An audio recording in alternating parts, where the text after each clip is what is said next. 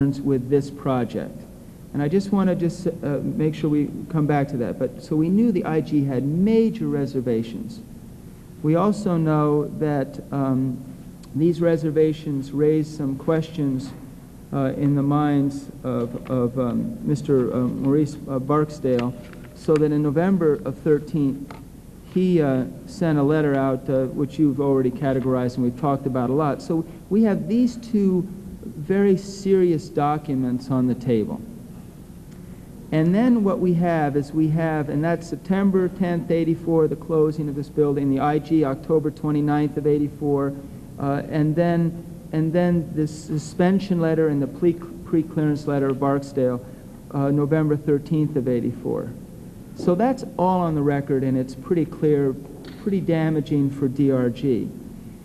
There's a meeting set up, and I fully understand that you would meet and get to meet with people like Shirley Weissman and others, the career staff, at this meeting in February. I do want to say, because it is a matter of record, that when we asked Shirley Weissman and also Janet Hale, they both acknowledged that everyone knew that you were a former secretary. You were just too well known. But they didn't ever imply that they had a relationship with you. They knew it went way back. They just knew you were a very respected individual. And I just put that out on the table. But Shirley Weissman's comments to us in the hearing I think we had on Friday was that she did not find your arguments convincing at all. And her statement to us was that at that meeting you really failed to convince this group of people, the career people and herself. And then we know that you had a meeting in April 85. She was not there. She didn't really even know who the participants were.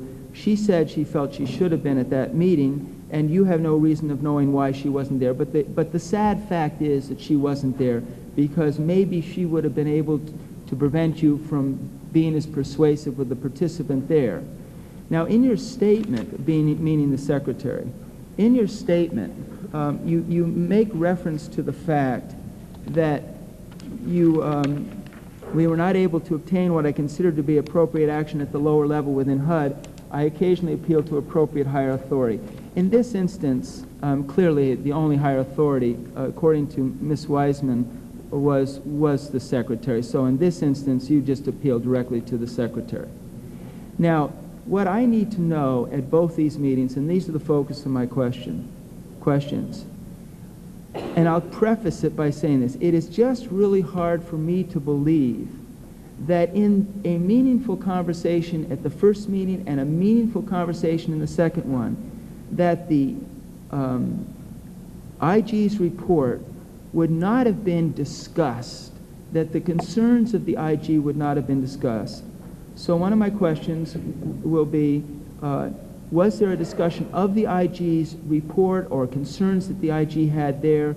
Did they present some of the IG's arguments and then did you knock them down, or was it not even discussed? And the second question is, were the concerns of Mr. Barksdale at the first meeting and the second meeting discussed? Because they were pretty devastating.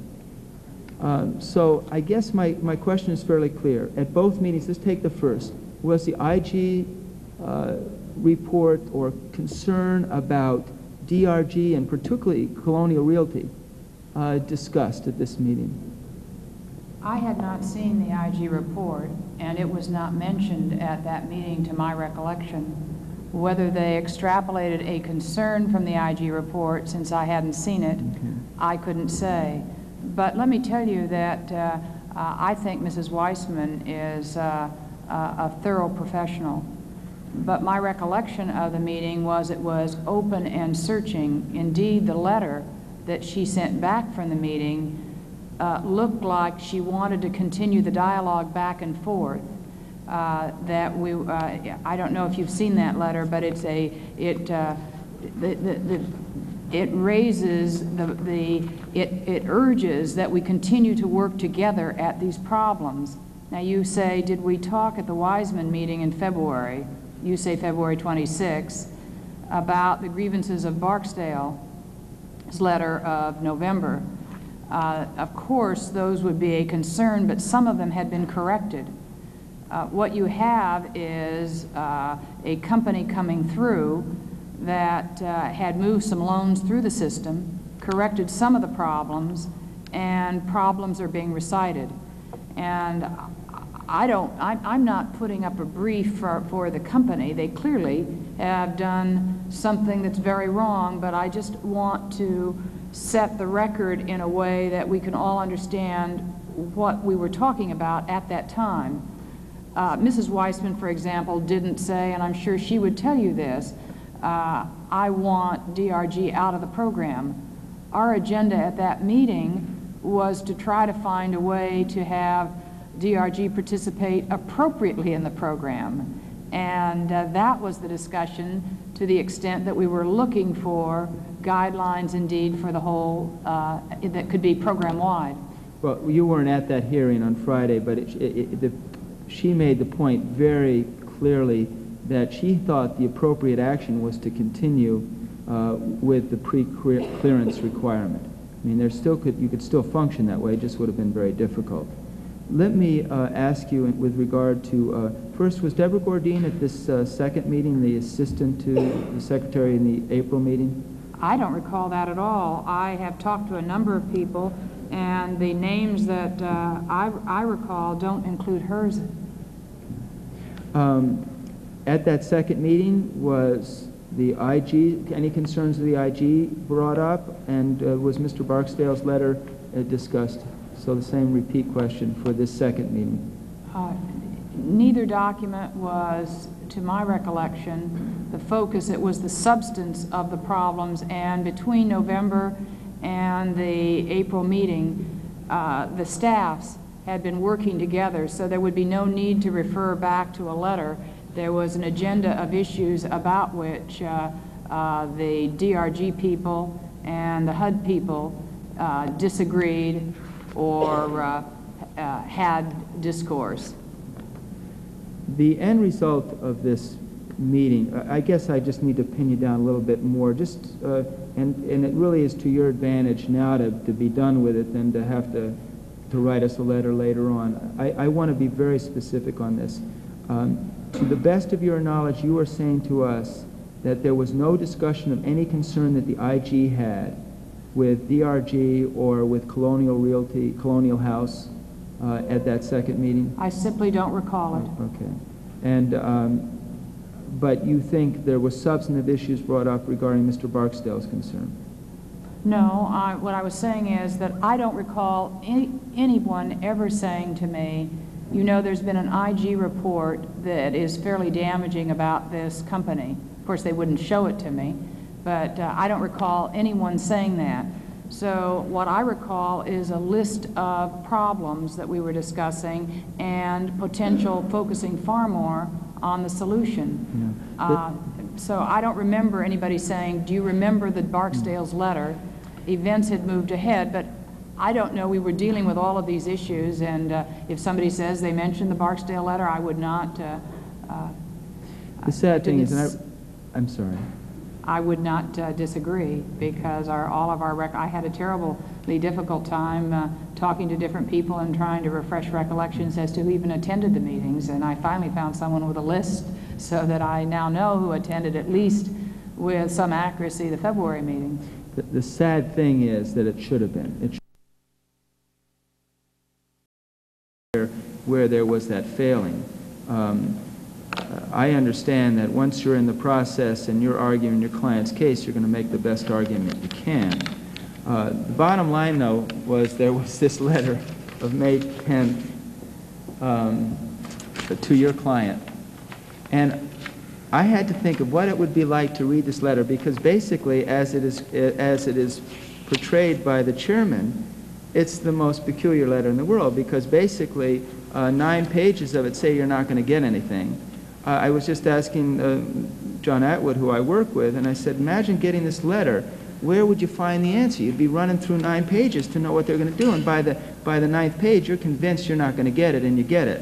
Which makes me wonder, and I have to ask you this question, and I mean no offense by it. Did you in any way write this letter? Did you give anybody a copy of parts of this letter to write? Absolutely not.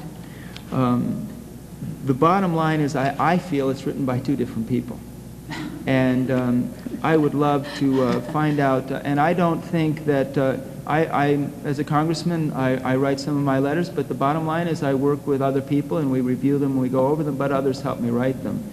And I think we need to determine, Mr. Chairman, what professionals really wrote this letter, and if the secretary didn't get the letter that said no and just changed the last 3 paragraphs and say yes. So I basically concluded my points. I guess I just wish you had failed. And I have a feeling you wish you did too. You're right. Thank you very much. Congressman Schumer.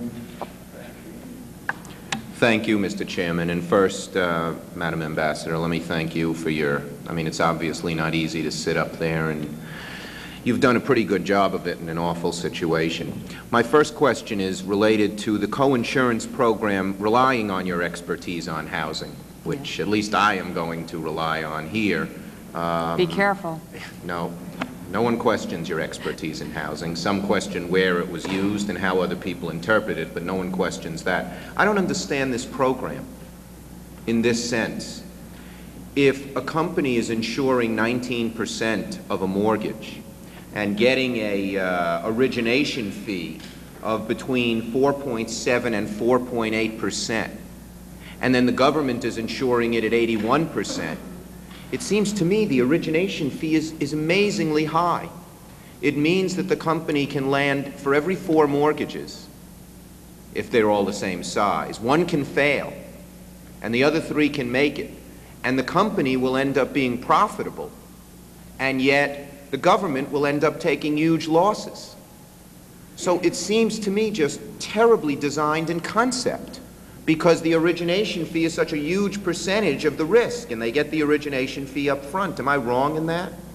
I think you've got the wrong witness to talk about the construct. I cannot tell you whether it's fashioned correctly. A lot of people think that it was, but you need a mortgage expert to talk to you about the actuarial rates. Just the fact, and this is not the main line of my questioning, but just the fact that a 4.7 or 4.8% origination fee for a 19% of the total outstanding mortgage means if you're simply guaranteeing $100,000, then you get $25,000 up front. I've never heard of anything like that. Of course, the government is then backing another, quick arithmetic, $400,000.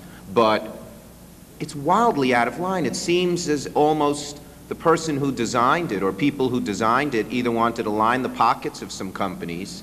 It seems awfully hard to fail at, in fact. I would, before I made that judgment, would want to talk to an expert in the field. The government was anxious to get out of the backroom appraisal and underwriting of loans, and I can't tell you what the costs are of that whole business. I'm not a mortgage banker, but there's some very good ones in the city. Yeah. Okay, thank you. Next question relates to whose idea was it after Ms. Wiseman and Mr. Barksdale had done their thing? Whose idea was it to call Secretary Pierce? Was it yours? Did you offer to the client that you would, if I'm allowed to ask that question, let me ask it just without the, whose idea was it to call Secretary Pierce? I'm sure I followed my usual procedure, and at each stage in a representation, I would give the client options. You may do nothing and continue on. You may appeal, and that's the a course. It is not a standard procedure to go to the secretary when you don't get your way at the other levels where people were turned down, is it? I would say that depending on the issue, I would never take a matter unless I thought that I had the right to continue up the line until the ultimate authority had been reached. Now, that doesn't mean you always do it. I've had matters where I didn't. Did you know Secretary Pierce personally before you placed it? Was a call that set up the meeting? You said it was a letter. So before you wrote the letter, had you met him? Did you know him? Well, I certainly was not on a first-name basis with him, but, you know, I was vice chairman of the President's Housing Commission. I had been on several podiums introducing him. He was not a social friend. I don't know him. Had you ever had a private conversation with him other than to introduce him before a group and say good speech or something like that? I don't know what you mean by a private conversation. Strike good speech. Had you ever had a conversation of more than pleasantries with him until that point? No, I would say that our relationship was professional, and I did introduce him on occasion. I have been in meetings with him on several occasions. I think many people think of me as being in the housing community, whatever that is, and there are functions I have spoken myself on at a number of occasions where I've met all the people that are in any administration's government. So when you say, do you Sure. know them?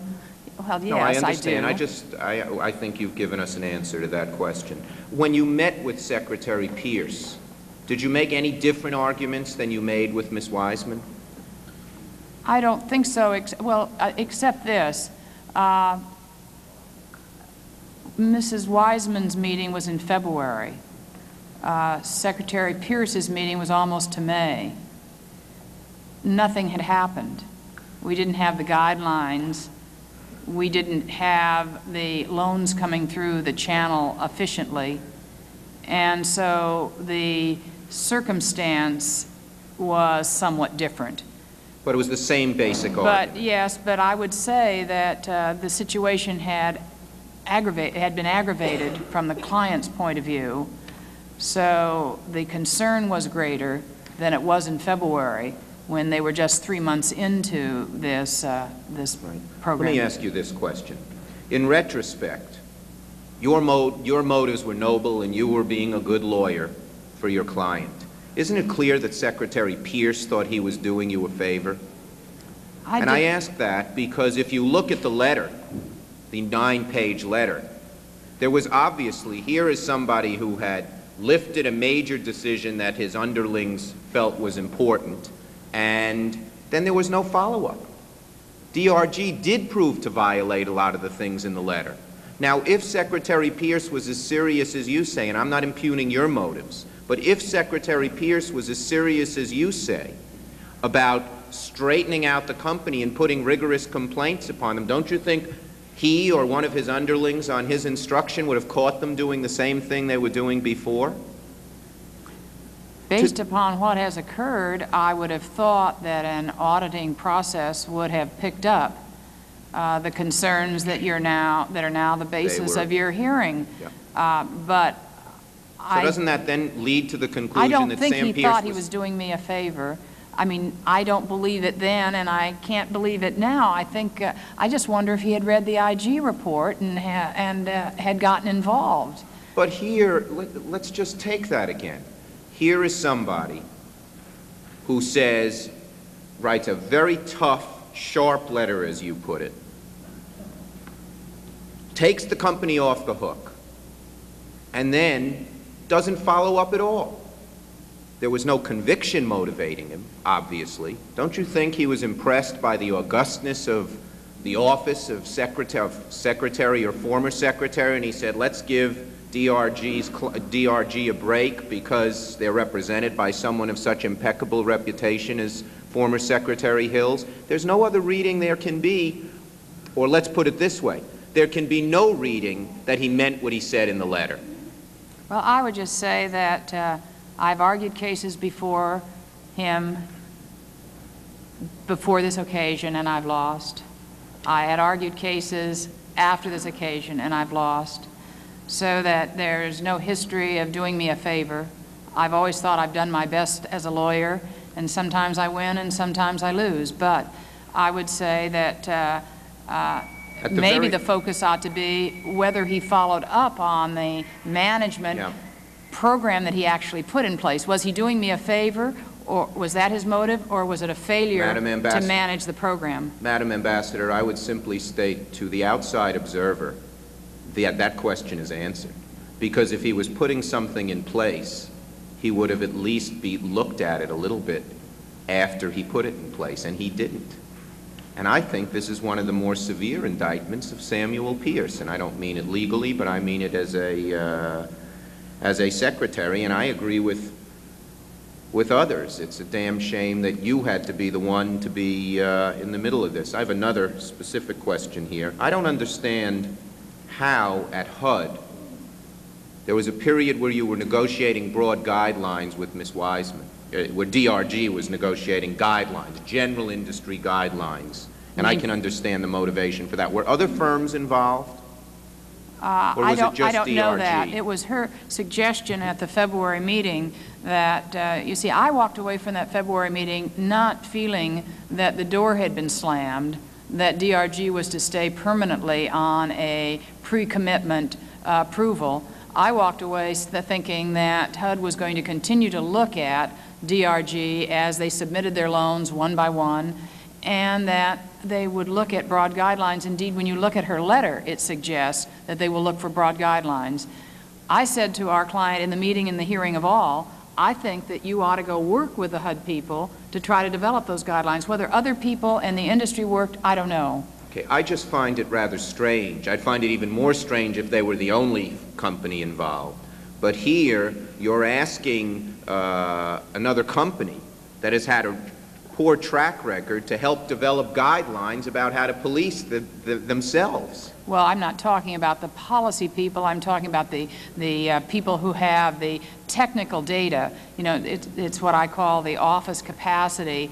It's useful to have those people when you're trying to develop a system who can talk about it, particularly if they happen to have a large slice of the market, which DRG did. I wanted DRG to cooperate. I obviously wanted them to correct their problems. And that would have been the best solution to this issue, as it often is the case in regulatory matters. If you can get the client to correct the difficulty, then you don't have a dispute any longer. Sure. Okay. Another question. What kind of legal work, I don't mean overall work, but what kind of legal work did you do? Did you submit any legal briefs? Did you do some case research? What was your involvement in this DRG situation other than writing some letters to Secretary Pierce and going to a meeting and arguing the case that you laid out before? Did you do any legal research? Oh, yes. I don't mean the firm, I mean you personally. Right. Well, we work in a cooperative manner, and if somebody does the rough research and we work together, but we had to be very familiar with the co-insurance regulations. It's an intricate program. We also had to be familiar with the regulations that both the Barksdale letter and Mrs. Weissman cited.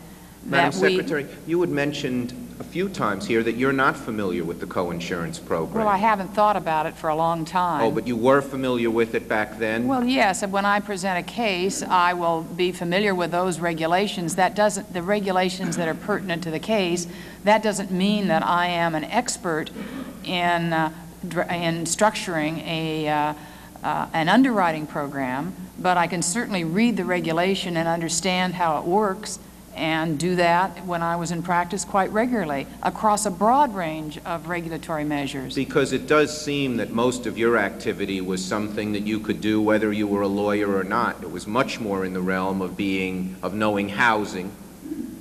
Oh, I don't think so. No? I don't think so. I'm sure that other people could have done what I did without a law degree, perhaps by hiring a lawyer to provide the analytical work, but I do think that this was a case that was appropriately handled. And indeed, if not, we did handle it as lawyers. But it seems to me, again, and nothing you have said has dissuaded me, that it was not your skill as lawyer that was being used here. It was either your skill as housing expert or your skill as knowing some people. Now, well, try to dissuade me from that. I don't see much legal activity here in the letters and the arguments that you've said, et cetera. I understand I have to read regulations as a congressman to understand a program. That's not being a lawyer. Well, I don't know what your definition of a lawyer is. If you say a lawyer is only one who stands up in court, than regulatory practice, where you meet with an agency and talk both in terms of the regulations that are on the books and in terms of the implication on policy of those regulations. I consider that lawyering, but I suppose someone else could do some of that. Let me ask you a well, I have one other question. Do you have any other dealings with Deborah Gordine other than the one you mentioned, other than, well, any, I guess? I haven't mentioned any, but I have one case where she was involved. Involving DRG? No. Okay, I guess that will have to wait for the second round under the chairman's thing. I have one more question. One more question and observation. Ms. Hills, I agree with, one person who I respect came over and described you as the finest HUD secretary that we have had, and I know nothing to dispute that. I think you're an honorable and decent person.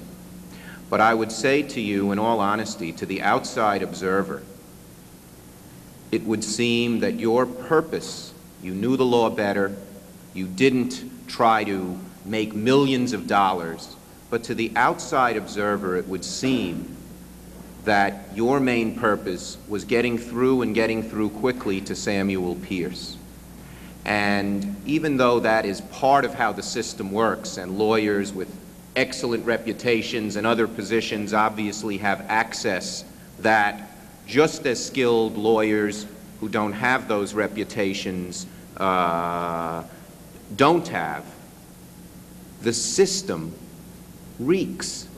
And my question to you is, do you think the system ought to be changed? Do you think, given your experience here, given the fact that because you were a former HUD secretary, you could get through to Secretary Pierce far more quickly than other equally honest and qualified and capable and knowledgeable lawyers, that something ought to be changed?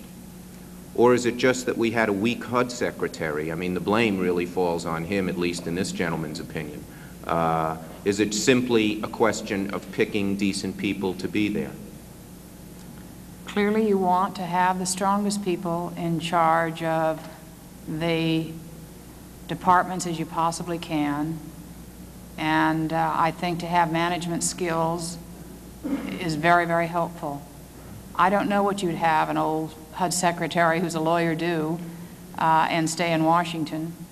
If you are precluded from making your presentation because you think the world is going to cave, that has not been my experience.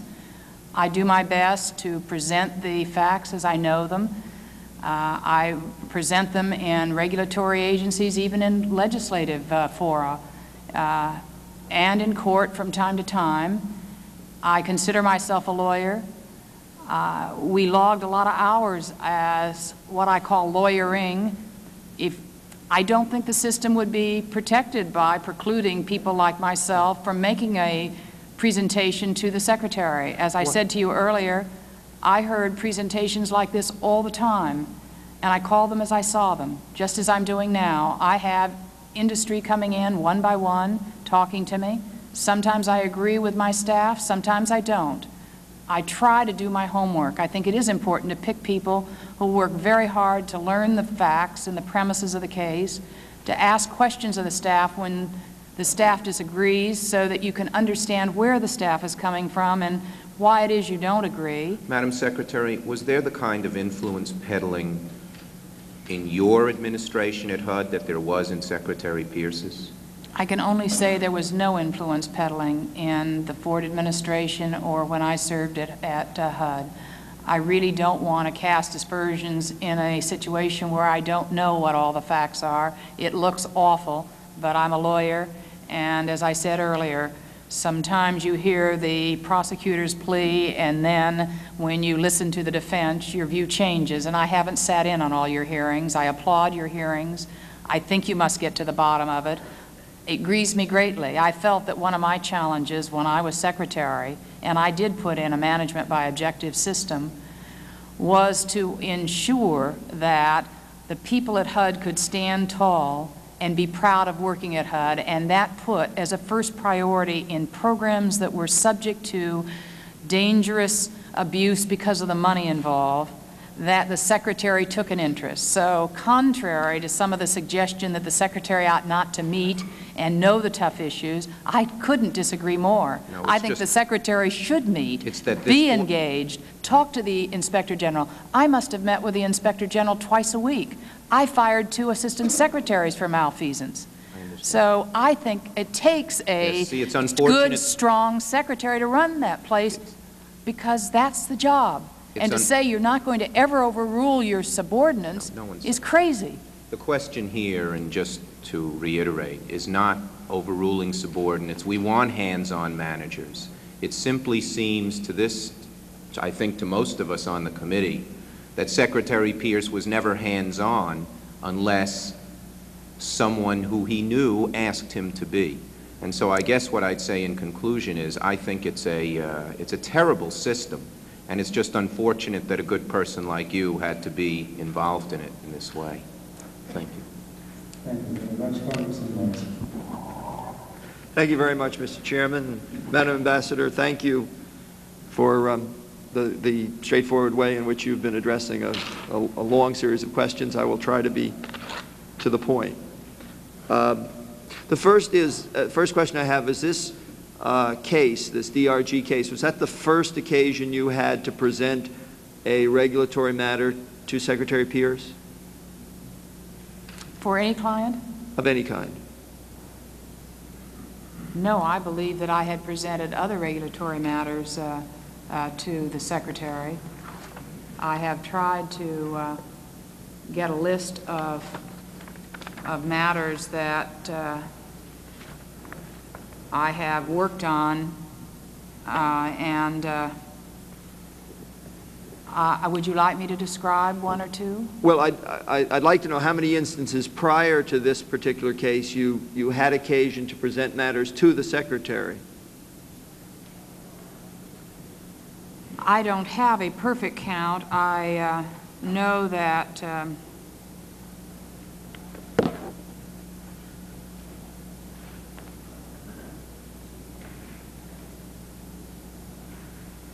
I know of at least one occasion where I had made a presentation on a regulatory matter to the Secretary, first to the Assistant Secretary, first to the Director of the Office with his staff, then to the Assistant Secretary, first to George Hips and his staff, then to Mr. Abrams and his staff with Hips and then with the Secretary in 1982. And that was on do you want to know about the case? I don't want to get into details because I do want to stick to DRG, but I would just like to know what area of what program it involved. It was when HUD imposed a 7 3/4 cap on Section 8 cost amendments. I think you've described that in your testimony, in your written testimony, and I think I understand that in that instance you had occasion to appear before the Secretary, meet with Secretary Pierce. It was very similar to this. I met with the office director and his group, which was a large meeting. I brought it up to the Assistant Secretary, which was even a larger meeting, and then I presented it to Secretary Pierce.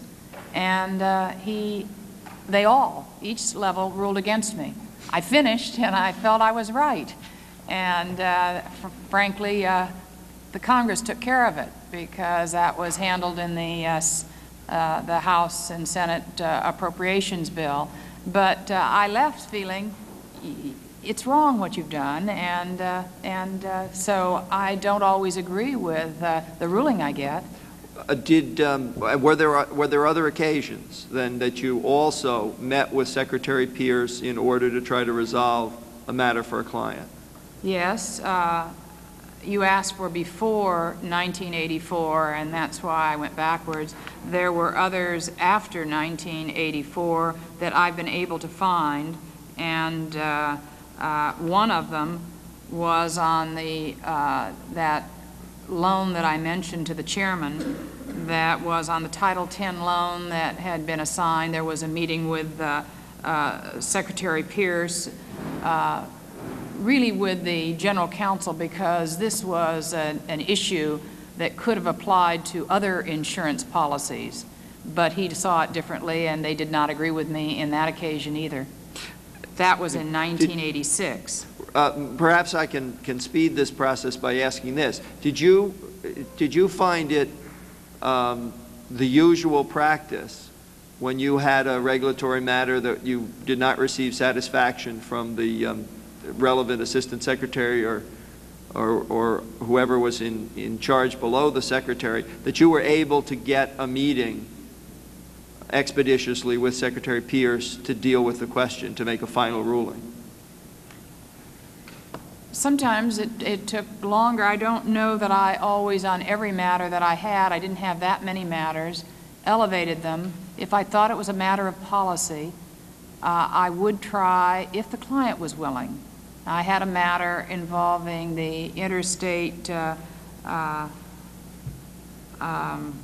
Sales Act, and I thought that was a policy issue, and I can recall, that was 1987, so I recall it fairly clearly. I said to the client, you have a choice. You can do what the Interstate Land Sales want you to do. You could appeal it higher to the Assistant Secretary and then, of course, to higher authority. Or you could make a counter-proposal to the staff and see whether you could change their view. And it was the latter that we did, and that turned out to be nobody's first choice, but everybody's choice. And we resolved the case that way.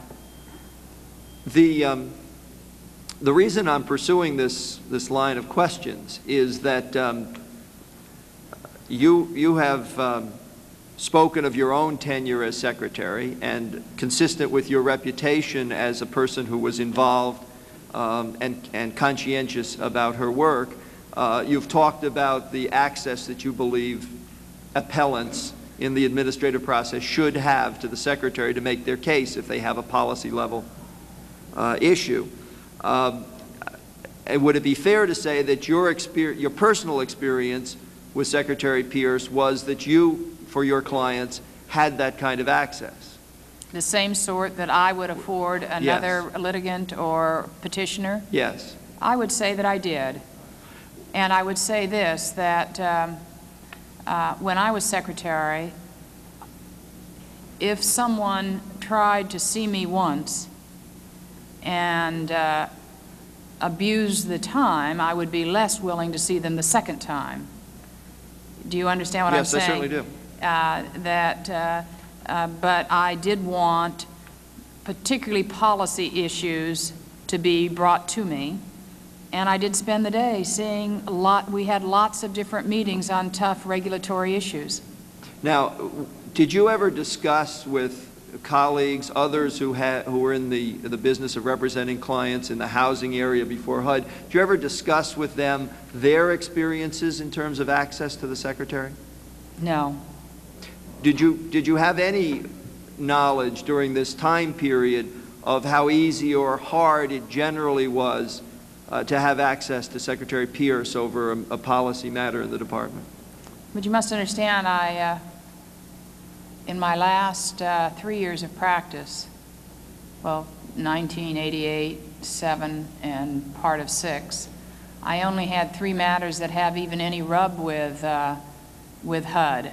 No, I was such an infrequent applicant, and I'm absolutely sure that the last 3 years are accurate. I mean, there is no possibility that I'm overlooking anything because I have a clear and present recollection, helped by some of the filings I had to do for the government, that I know the matters are absolutely complete. And of the 3 matters, none of them went to Secretary Pierce. My point really is not what you've been very clear about the access that you had. And this is really following on Mr. Schumer's point about the comparison of the access you had to others. I can tell you as a member of the subcommittee on housing of the banking committee that we didn't see Secretary Pierce from 1984 onward, and that he actively refused to be available to that subcommittee under a number of circumstances. So we have some experience here, and I know others who had cases before HUD had similar experiences, that the meetings that actually occurred for them often the secretary was not available. And you can understand that giving rise to the question of, are you peddling influence, Right. or is this secretary responding only to people that he believes are influential? And it would not be wrong of you to seek to go before the secretary on behalf of your client. That seems to me to be a perfectly reasonable thing to do.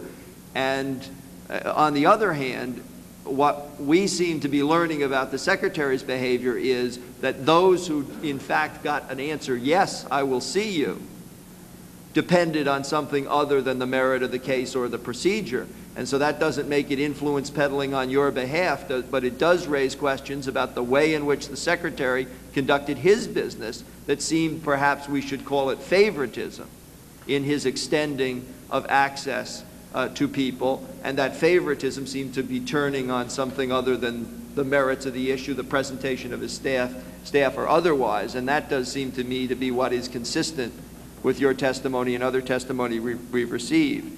Now, you also had these meetings with the secretary. I'd like to know if you can characterize his participation in these meetings. In other words, did Secretary Pierce, when you met with him, play an active, inquisitive role on the case, or was he impassive? Did he just sit there, and did all the discussion take place among staff or assistant secretaries and representatives of your client? Which way was it?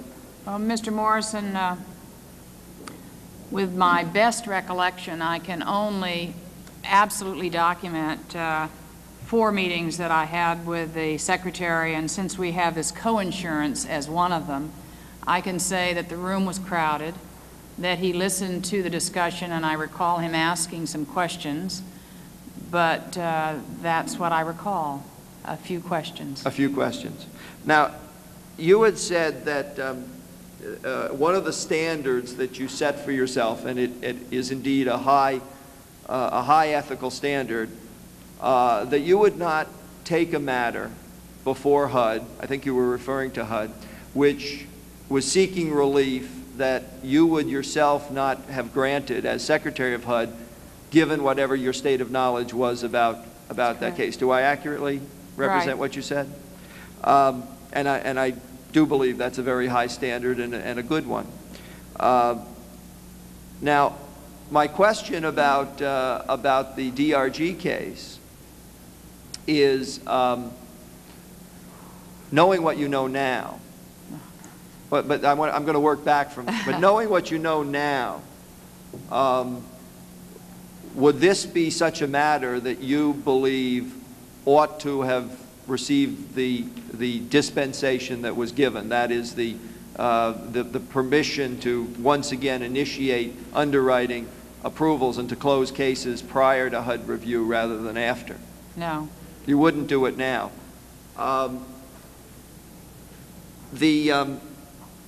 Based on the facts that you've given me, I would like to read the IG's report and see if there's any possibility of coming, but based upon what I've heard and read in the paper, I don't see how you could conceivably say that you would not hold a hearing and try to take some stringent action against this company. So you believe that if, knowing what we know now, that this is a debarment kind of case, a case where this group should have been barred from continuing to participate in the coinsurance program? It's based upon hearsay, but there's some very strident comments that the chairman has read to me from, I guess it was the 88 IG's report. Now, the Inspector General was engaged in an audit of this coinsurance program and of DRG's activities beginning in 1984 and finishing the field work in March of 1985, really right in the same period in which you were advocating the actions that you were successful in getting, that is allowing DRG to continue. You also spoke about your own tenure as Secretary of HUD and said that you met with the IG twice a week. Very frequently. Very frequently. If you were in a position as Secretary of HUD and there were that kind of an investigation going on, would you, in the course of that kind of a 6 months of of field work and investigation, would you have regularly received reports about what was being looked into? Oh, yes. I would not only have regularly received reports, I would have had weekly meetings or more frequently with the Inspector General. And he would know that I would want to be kept up to date, knowing as the problem evolved, and I wouldn't take action until I had the facts. In other words, I wouldn't have changed the status with respect to a particular company that was under such heavy scrutiny. So if you were Secretary of HUD, rather than attorney for the claimant, and there was an IG investigation going on looking right into the very questions that were the result of the adverse administrative action that had been taken, you would have looked deeply into that IG investigation and not made a conclusion until you were satisfied that the problem had been resolved. Well, and I would certainly have talked to the Inspector General and said, are these matters serious? Are they matters of willful intent? Are they so sloppy? Are they so negligent as to cause us a problem? And what you're telling me is that you're reading the report to me and say, yes, that's what we're reading in this report. That being the case, yes, your conclusion is correct. Well, in November, there was a report that was read to you from 1988, but there was also a report in November of 1985. I have not seen that. And I'm not But asking even that you report would have been after the Secretary's letter in May. That's correct, but that report was being prepared. The contrast I'm drafting here, I think the government, the people of the United States would have been very well served if you had been acting as Secretary of HUD during this critical period, because what you have described is the kind of oversight and response to problems that I believe this subcommittee in its investigation is wishing had been going on during the last administration. Because in fact, there were at hand in these documents just the kinds of facts that you've referred to that ought to have given the Secretary pause about granting the relief that you requested. And you, acting as attorney for your client, are not expected to have all the information that the Secretary might have. But did I understand you to say earlier that in this meeting with Secretary Pierce, there was no mention whatsoever of an IG's investigation on the DRG situation? I surely don't think so. I do not recollect it. And if you had been Secretary and there were similar facts, would you have brought that kind of issue up in challenging assertions by the claimant that everything was okay and they should get a better treatment they were getting? I'm not sure I would tell the claimant that an Inspector General's investigation was ongoing. I'm not sure I would share that fact. I would talk to the Inspector General as to whether I could make reference to it, but I would certainly be skeptical of the statements that the problems were de minimis when I knew that my Inspector General had just told me that morning that the problems were substantial. And the important point there is that you would keep yourself, in doing your duty as Secretary, you would keep yourself up to date on the various investigations the IG was conducting and would expect that to be your responsibility to know the range of things that the IG was looking into. Yeah, and I would be disappointed if the IG knew I was meeting with a major company. It's like an oligopoly. I guess there were 28 companies, somebody said at the recess, in co-insurance. I don't know whether that's a fact, but there were 2 companies that had the major portion. And the communications was such that the Inspector General would have known that I was meeting with, as the chairman has said, bad actor and his attorney, and would have told me, warned me, kept me apprised of where it was and what our walk-around room was.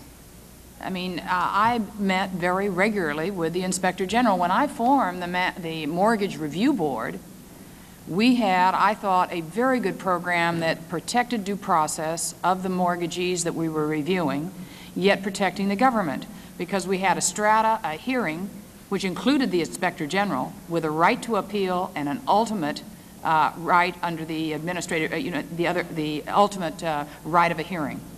So we protected all interests, but we structured it knowing that we were going to run into problems. Well, Madam Ambassador, I think that your testimony speaks well for you, but I think it's damning testimony with respect to Secretary Pierce, because I think that all the things that you say that you would have done and that by your own record you did do when you were Secretary are the very things that he failed to do to protect the taxpayer and to protect the programs and to protect the people who were supposed to benefit from the programs, so that it's a sad event that we are discovering these things so far after the fact that little can be done to repair the damage. But I thank you for your direct answers. Thank you, Mr. Morrison. Thank you very much. Madam Secretary, we would like to deal with the remaining issue expeditiously because 2 other witnesses are waiting to testify.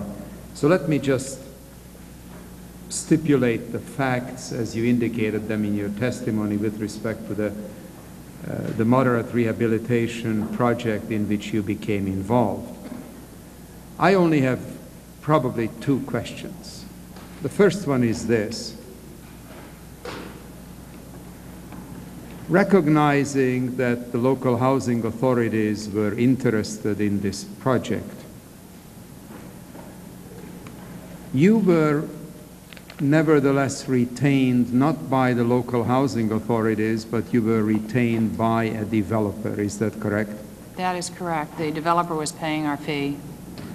Is it not true, Madam Secretary, that the proper way this program was designed to work was for the public housing authority to apply for mod rehab units, obtain such mod rehab units, then advertise as widely as possible so on a competitive basis a broad spectrum of developers may apply to do the job? That is correct. And I should tell you that the executive director of Broward County Housing Authority, before I made any representation or even agreed to handle the developer, called. I spoke to him telephonically, I believe, but I have a letter stating he would like some help, and that Mrs. Sweezy had been helpful in trying to bring low-income housing to his area. It's a good letter, and I called him and spoke with him. There were not a lot of developers in the low-income housing area in his county, and he made no deal with Mrs. Sweezy. I think she suspected that because there were few that she stood a good chance on advertisement to prevail, but there was no assurance of that. Well, we have heard during the course of these hearings some egregious cases. I know you have. Where the local housing authority did not know that anything was happening until after the units had been awarded. I'm not suggesting that this is at all a parallel case. But the fact remains, does it not, that it does find the propriety of the process when units are obtained as it were specifically for a developer rather than for a housing authority? I think they should go directly to the housing authority. In fact, I would have advocated, had I stayed at HUD, to have a housing block grant so that you could tailor your housing programs more to the needs of the localities. I came to the conclusion from my time at HUD that Little Rock isn't like New York and San Jose is nothing like New Jersey, and so that the closer you get to the people, the better your structure is. And so it is fine to have the choice of new, existing, and rehabilitated housing, but to mandate that from Washington, you often miss your mark. That if you have a set-aside and you say, this is our only program and it's all going to be new, you're going to overbuild in great parts of the country today that already have too much housing. And yet if you say to areas, well, we'll only use existing, that's fine where the vacancy rates are high, but where markets are very tight, it doesn't seem to work. So that's just one person's view of a better distribution mechanism. Madam Secretary, the developer offered to pay you at what Secretary Jim Watt calls the going rate at a rate of $1,000 per unit. That's correct. You rejected that, Yes. and you suggested that you be paid on the basis of a hourly legal fee. No, well, correctly, I stated that we would bill on the basis of our normal billing practices for the firm, which contemplated an hourly, some component of time, plus a success fee if we were successful. And that was satisfactory with the client. Did it bother you that the developer initially offered to pay $1,000 a unit? I thought it was very strange. Was I had it never all- heard of that before. Was it only strange, or was it sort of the placing of a fee on a publicly available resource that should not be peddled? Well, I can see how you could say that. Well, do you agree with the way Before- of saying it? Well, before I took on, I only did one of these programs, Yes. and I was interested in it because of the description of the difficulty of getting through the regulations. This woman, who was a vice president of the Hialeah City Council, came in. I'd never seen her before, and she was obviously quite interested in bringing low-income housing to Florida, South Florida. I asked her to send me references. I was puzzled. I said, why is it? What's the trouble? She said, well, Broward County has gotten no units for 3 years. It has this enormous need. It's a county over 1 million people, enormous influx of Hispanics, and I am a developer. She did subsequently send me material about herself. She was a successful developer of 200 units. She was a reputable person. She had been very active in civic affairs, giving of her time. And then I got a letter from the Broward Broward County Housing Authority from the executive director saying, this woman has really helped us. I wish you would help us too. And so I became interested in the case. I'm sort of sorry I did. I can understand that. I can understand that. However, I should tell you that the project is really a wonderful project, and it was handled in every particular way lawfully. The units were advertised. There were 3 applicants. One was outside the jurisdiction of the Housing Authority, and the other had only the capacity to do many fewer than the units secured. And as the client predicted, because she is in the business, and this is true in many counties, there is one developer who is more capable of doing redevelopment work or rehabilitation work than others. She was the developer, and the units have been written up in the paper down there. They're quite good. And there was a great need. Since this proposed payment per unit disturbed you, I take it, did it? Yes, I said we would not bill on that basis. Okay. Did you discuss this at all with Secretary Pierce? No. In retrospect, should you have? Well, I didn't think more about it when I knew I would be billing at our rate, but perhaps I should have. I just didn't think. I'll be happy to yield. I think to just magnify the question, were you aware after you were offered this that this would become common practice? No, not at all. So as far I thought it was her Your need- mental state where she was saying to me, I've got, this is how I will pay you. I said, well, we don't bill that way at our firm. Did you ever find out later on that it was common knowledge that you could make $1,000 on the street? Okay. Absolutely not. Not until I picked up the paper and read about how the program was being administered. May I ask one more question, Mr. Chairman? Please.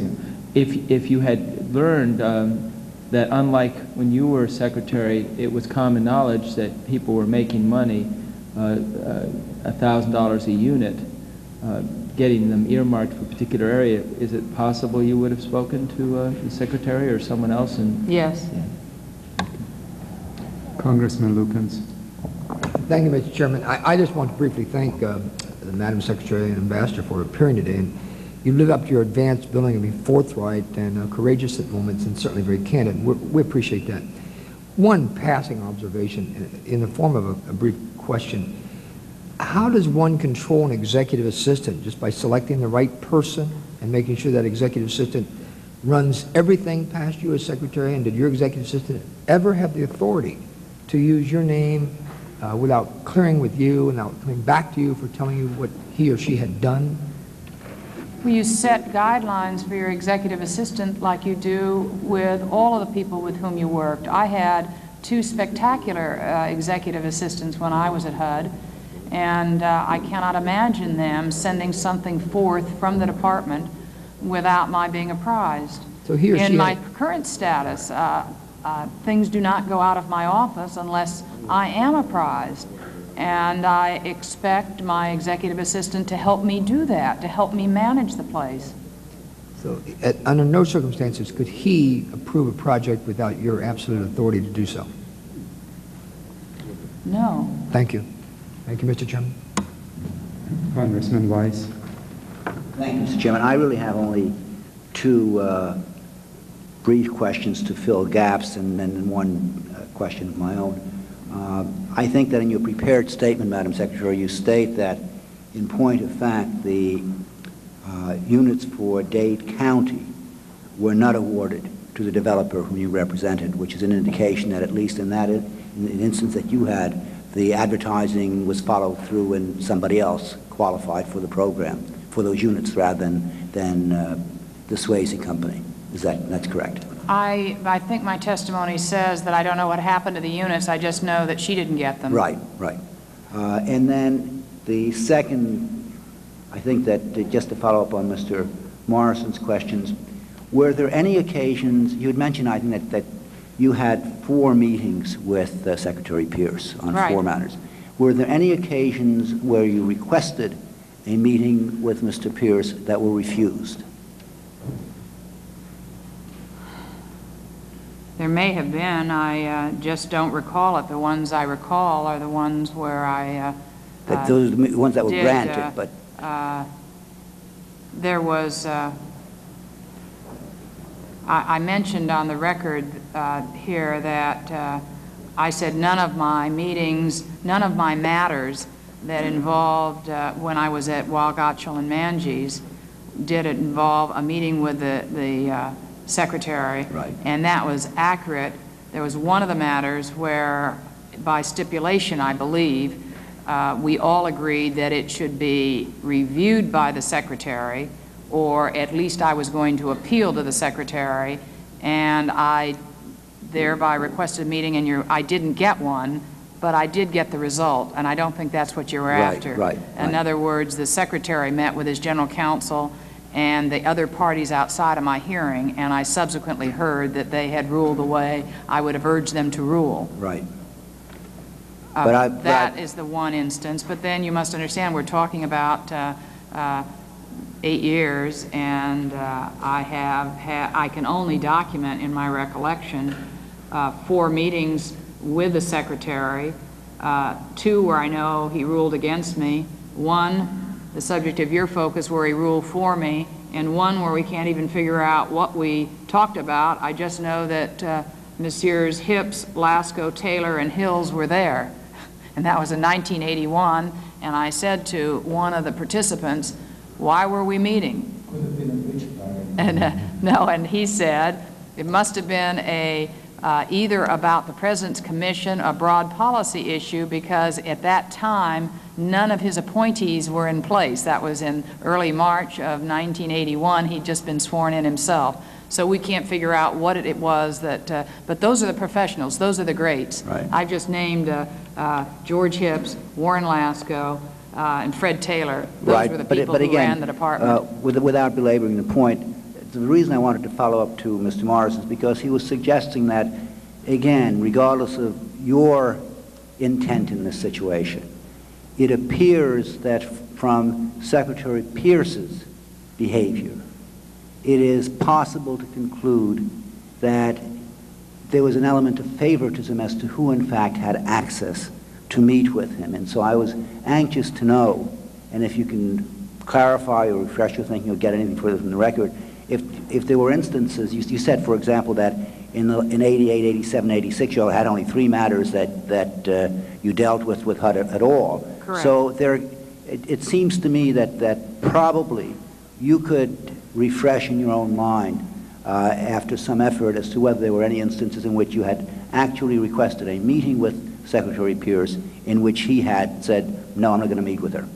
I have no trouble from 86 on, Right. but to go back to 78 when I was with Latham, I just don't know. I don't have the files. I don't know the issues. No, only from 81 on. Pardon? Only from 81 on. He was only secretary from 81 I think I have given you a good listing of meetings. As I say, housing was a small portion of my overall practice. It would be surprising that I would have a larger number of cases between 80 and 86 than I did from 86 to the 86, 87, and 88. Right, so I think it's a pretty good slice. So that what you're telling me, I guess, is that to the best of your ability to recollect, there were no occasions on which you requested a meeting with the Secretary Pierce, that is, and did not get that meeting. I think that's probably, well, I don't recollect them. Right. If it occurred, I don't remember it. Right, okay. And then finally, only because this had come up repeatedly in the course of the prior sessions, prior hearings, and Mr. Frank sort of alluded to it glancingly, but I think that we really ought to ask it of you directly. There has been the suggestion through the course of these hearings from some of the members that there was nothing unusual about what went on during the Pierce administration of HUD, that in fact the programs were just open invitations for influence peddling and favoritism, and that it went on back to the Ford and the Carter administrations, and it may be different personnel, different programs, but the same kind of stuff went on. I'd like your comments in response to that. I don't believe that there is any problem that you can trace back to the Ford administration. There was a new program, the 1974 Housing and Community Development Act, and prior to that there had been difficulties with mortgage bankers, and there had been some difficulties with demolition contractors. Keep in mind that was a period where we were in a severe recession. When I walked into HUD, we had the lowest number of starts until a very long time. And yet I believe that we administered the new program, which was converting from subsidizing bricks and mortar to putting money in the beneficiary's pocket so that they could obtain shelter, whether it be new, existing, or rehabilitated. And I do not recall scandal, but we ran a very, very tight ship. We had a meeting with the regional administrators and talked in terms of how many units of housing would be reserved, and got a plan that was within the art of the possible, and we tracked that. We doubled audits where we thought we had problems in difficult areas. I've already mentioned to you in the mortgage area, we also had problems. We doubled the audits. We engaged the industry because in a self-governance effort. You don't have enough policemen in the world to take care of a problem if you don't have a system and you don't have the cooperation of the industry. And so I would respectfully dissent from those who say that such problems existed then. Now, subsequently, I cannot tell with the same forthright, hands-on knowledge because I wasn't there. There have been problems that, of course, I've read about in the administration following the Ford administration. I think it's very important in this department to have guidelines, to have management goals, to have adequate people. That requires some cooperation with Congress as well. And in the area you're focusing on, I think that a good number of very good people were lost over time. Well, I thank you very much, and in conclusion, Mr. Chairman, I simply want to state that which has been stated by a number of our colleagues on this subcommittee, which is that your conduct and behavior, I think, is so far different and superior to that of most of the witnesses that we've had here. I think you have reason to be proud of the way that you've conducted yourself throughout the situation. And it is just unfortunate that because of the way that that office, that the department was run, that even good people can get caught up in situations that they would not willingly want to get involved in. I thank you. I appreciate your comments. Thank you very much, Congressman Kyle. Thank you, Mr. Chairman. I don't have a question. I simply want to agree with the last comment by our colleague from New York and state Ambassador Hills that as with the co-insurance program we talked about earlier, it seems that the evidence shows that your legal work on the moderate rehab program was perfectly legal, ethical, appropriate in every way, and I appreciate too your willingness to spend so much time with us today, and also your views on how some of these HUD projects should operate properly. You've been candid and thorough and professional and very patient, and we appreciate it very much. Thank you. Thank you very much, Congressman Shays. I also concur with my colleagues, and just for the record, though, want to make sure you respond to Charles Schumer's question of your one contact with Deborah Gordine. Yes. It doesn't have to be a long response, but just need to know where it was and so on. Well, that again, all my housing cases are so interesting. That was a case where the Menorah Housing project out in California, and Mr. Saffron, who was a developer in California, and the mayor of Beverly Hills had developed at some great difficulty a low-income elderly housing project for Beverly Hills. And the fact is that Beverly Hills' proportion of elderly is about 2 times that of LA County. I know people smile when you say Beverly Hills, but you know, poor people can live in affluent neighborhoods.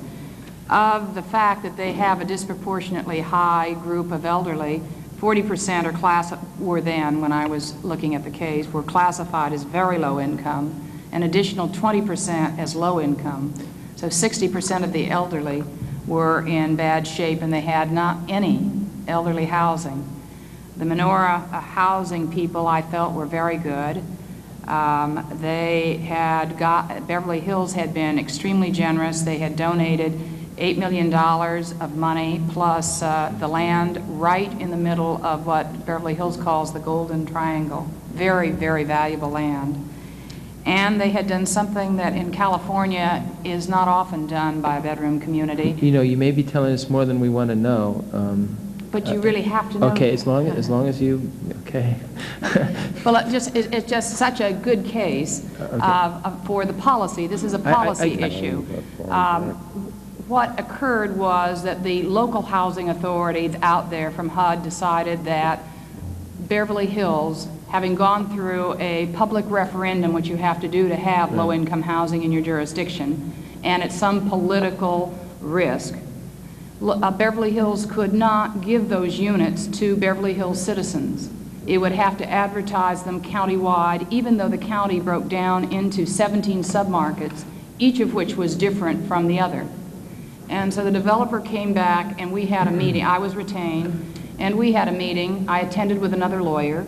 We researched the law, and the issue was whether the facts in this case as presented warranted granting a residency preference to Beverly Hills citizens. Now the law, the department handbook clearly permitted it without a question, but no guidelines had been written.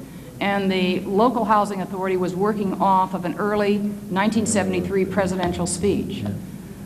We had a long hearing, not unlike the one I would have had with Mrs. Weissman. The Assistant Secretary for Equal Opportunity decided no. In answer to, and Larry Goldberger, a staff person, I don't know why the Assistant Secretary wasn't there, decided yes, they should have a preference. The issue being, if you don't let bedroom communities use their funds to house their own people, it's hard enough to get them to build low-income housing, they simply won't build it. The argument on the side of the equal opportunity people was, I'd rather have no housing than to provide a housing that provided a precedent where you had a residency preference, which was different from the county as a large. I appealed the case. It was even, and I appealed to the secretary. My recollection is that the file went upstairs, and it was on a very close time. Menorah had agreed to put out by lottery these units within a week or so, and requested a meeting with the secretary. And it's at that point, either I call Debbie Gorgine, Yes, you got it.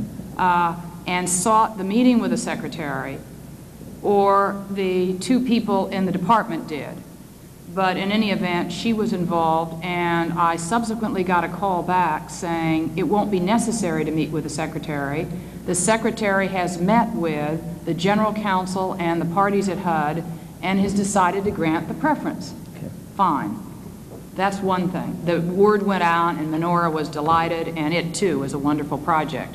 But within 5 days, I get a call from them, and they say, we're having a terrible time. The lottery's gone out. We're already forming the waiting list, and the local HUD office says that the preference that we got for the project as a whole will not apply to the waiting list. Can you get some clarification? So I called Mrs. Dean and said, can I get the secretary? I don't want to bother him about this, but it doesn't make any sense that he'd give a preference for the project, but not for the waiting list, yet the local HUD office is saying this. Mm-hmm. And she said, I will take it up with the secretary, and subsequently a lengthy opinion, 3 or 4 pages, came out of the general counsel's office, directed directly to the HUD office, but I got a copy of it. And that was the end of that case. And in that course, that was the only time I recall meeting in her office. And I don't know whether it was to get the meeting in the first instance or it was to come in and try to persuade her that I needed to get in to see the secretary in the second instance.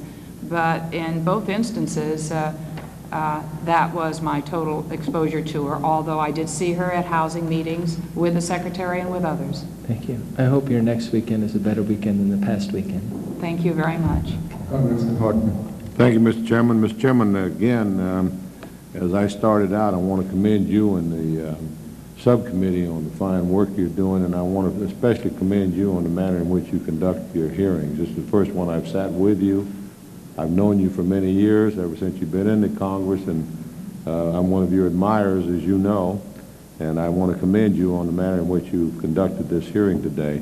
And I'd just like to add to Ambassador Hills that in addition to all the other nice things that have been said about you, I want to commend you on something that hasn't been mentioned so far, and that's your physical endurance. With exception for a small recess, you've been in that witness chair for almost 5.5 hours. So congratulations also on your physical endurance. But again, thank you for your testimony, and you are, as I said before, a very outstanding person, and I commend you on the manner in which you conducted yourself, not only as a lawyer, but also in public service. Thank you, Mr. Horton, very much. I want to thank my friend from New Jersey for joining us, Congressman Morrison. Thank you, Mr. Chairman. I'd like to focus for a moment or two on your 2 mod rehab cases that you cited in your prepared testimony. Those were the only mod rehab Section 8 cases you were involved in during Secretary Pierce's term. And who did you represent? You represented Swayze Realty, is that right? Right. But as I mentioned, I did not represent her until I had contacted the executive director. I had been contacted by the executive director of the Broward County Housing Authority. Actually, she came in first seeking units for Broward County. It was more than 9 months later that she also sought units for Dade County, at which time I then knew her, and I also did talk to the Dade County personnel. These Swayze at that point owned a particular property, had options on property. What was the status of the proposed development? I have no idea. Well, what did they ask you to do? She said that it was impossible to get through the regulations, that she started in terms of, let's focus on the need. Is there anything that you can do to present better the case for Broward County than it's been done up to date? Neighboring counties are getting units. Broward for 3 years has gotten none. And this is Swayze that you're talking to? Yes. That's who's making this representation, not Broward? She is making these representations, and I say, I want to talk to the local housing authority, who says Swayze is really a very good developer. She has run good units within our jurisdiction, and we do need help. I wish you would help us. But your client throughout was the realty company, not the housing authorities. The person paying our fee was the realty company. Well, you made a distinction between who you're representing and who was paying Well, your I think fee. they were both beneficiaries of our effort. Well, but they have somewhat differing interests.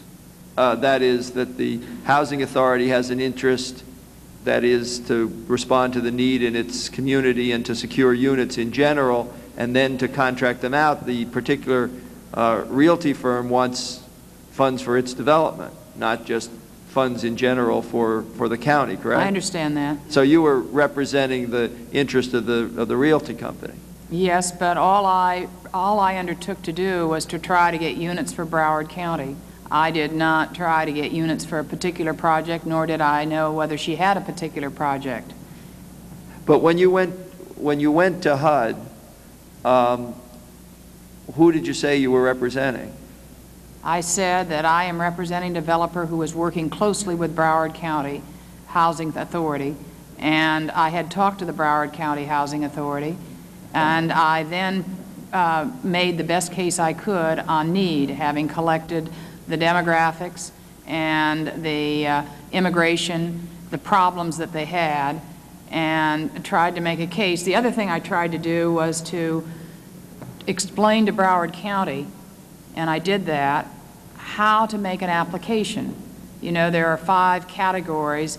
It was very confusing because, as you know, Congress lifted in 1987 the fair share requirements. Actually, 1984, fiscal 84.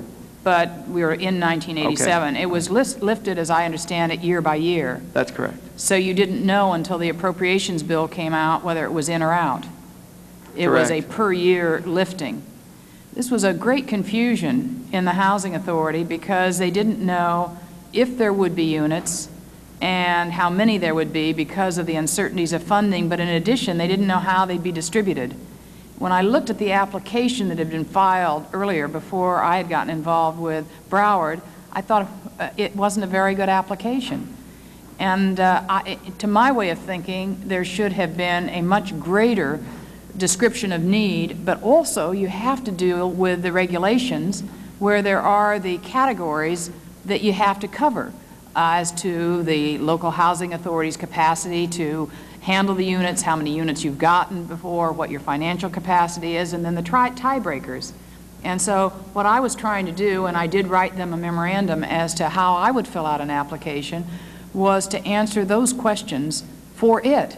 So I actually had correspondence with the local housing authority, also with the client gathering demographics, but I didn't get into the nitty-gritty of her particular project, and she was anxious to get units to Broward County.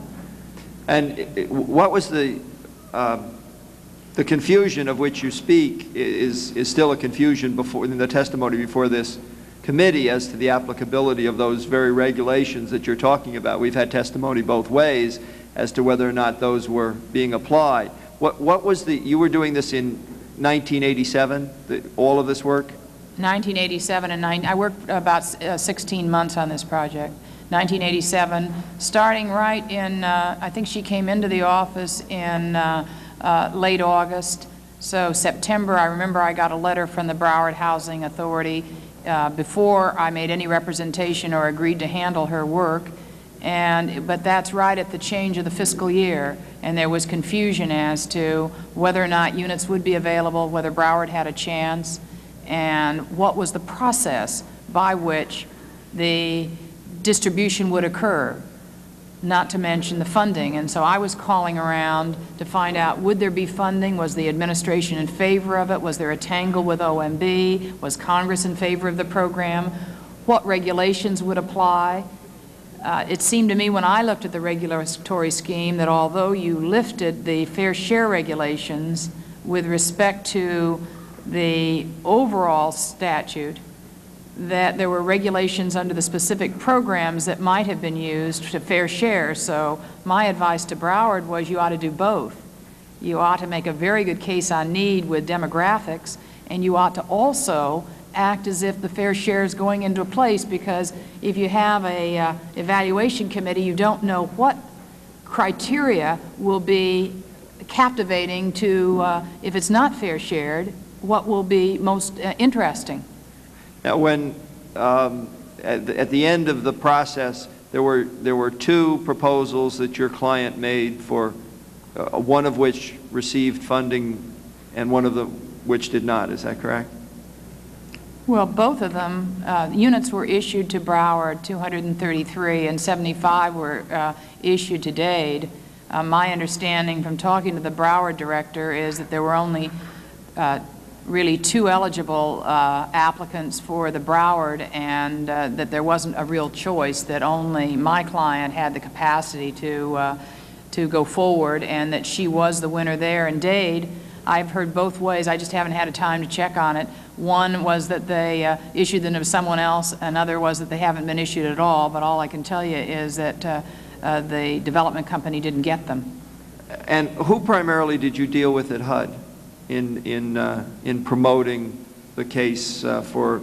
You didn't actually prepare the application. You made suggestions to the two housing authorities on how to prepare their applications? Right, and wrote a memorandum as to how the weighting would be, a sort of a blueprint, if you will, as to how an application might be presented. And I also talked to Mr. Demery about the merits, but he referred me to his assistant, Chris Oliver, and I talked to her at length about what process they would use for selection. I also talked to the regional administrator, because I thought that if they were fair shared, it would go to the regional administrator to say, why have you not selected this county? I mean, have you not heard of this need? And I also talked to the local HUD office and said, is this not, you know, what's wrong with this county? Why are they not getting into the process? But Dade County received a lot of allocations and prior to this time, correct? That's right. That's right. So you didn't need to do that kind of work for Dade County, No, most of my effort was for Broward County. And when you spoke to Mr. Demery and Ms. Oliver, who did you say you were representing? I said I'm trying to get some units for Broward County. There is a reputable developer down there who is anxious to proceed, and they haven't gotten any units for 3 years. And then I described the need. Yeah, did they ever say to you? I wrote a letter also explaining the need and showing the influx of immigration and sent it to HUD. Did anything they ever said suggest any sensitivity to the difference between a developer and a housing authority as to who was appropriately should be there asking for units? No.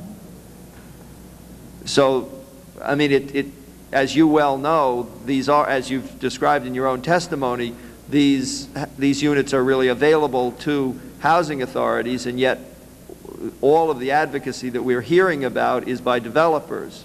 I think that as the fair share regulations were lifted and they became discretionary, it seems to me that that the housing authorities worked with developers, and that the developers were pushing the system.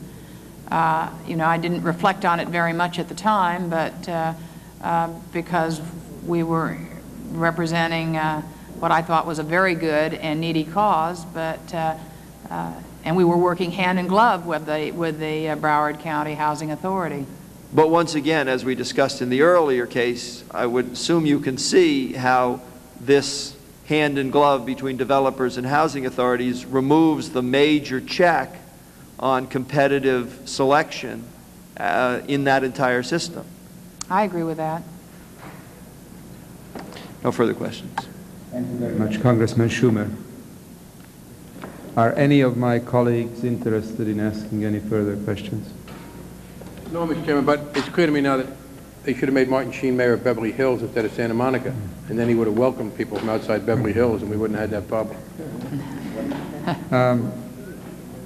Secretary Hills, before I make a concluding observation, is there anything you would like to say beyond all of the things you have said? Well, I thank you for the manner in which you have handled this hearing. I appreciate your courtesy, and I appreciate the attention that all of the members have given to me. And thank you. Well, let me say, Madam Secretary, I promised you a full and fair hearing. I hope you feel you have received one. And while I take Jack Kemp at his word that he's not going to take the National Football League job, should he change his mind, I would be pleased to have you apply for that job, because you do a fine job as HUD Secretary again. We want to thank you for your appearance. Thank you, Mr. Chairman. It's very gracious of you. The next witness is Mr. Hunter Cushing, former Deputy Assistant Secretary for Multi-Family Housing, Department of Housing and Urban Development.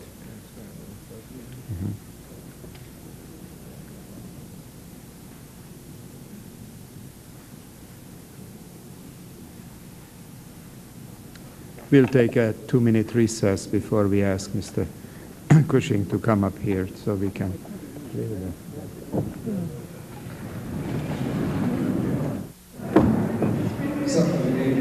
resume its hearing.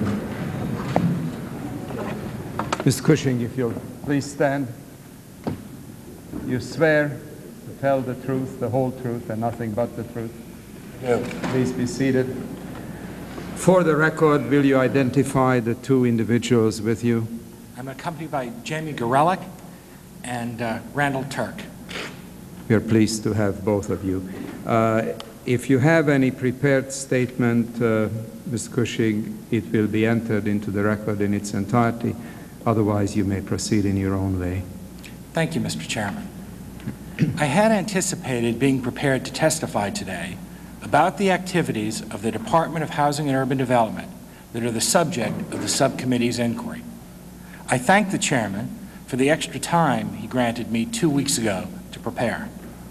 At the same time, the subcommittee made clear its desire for precise and particular answers to their questions.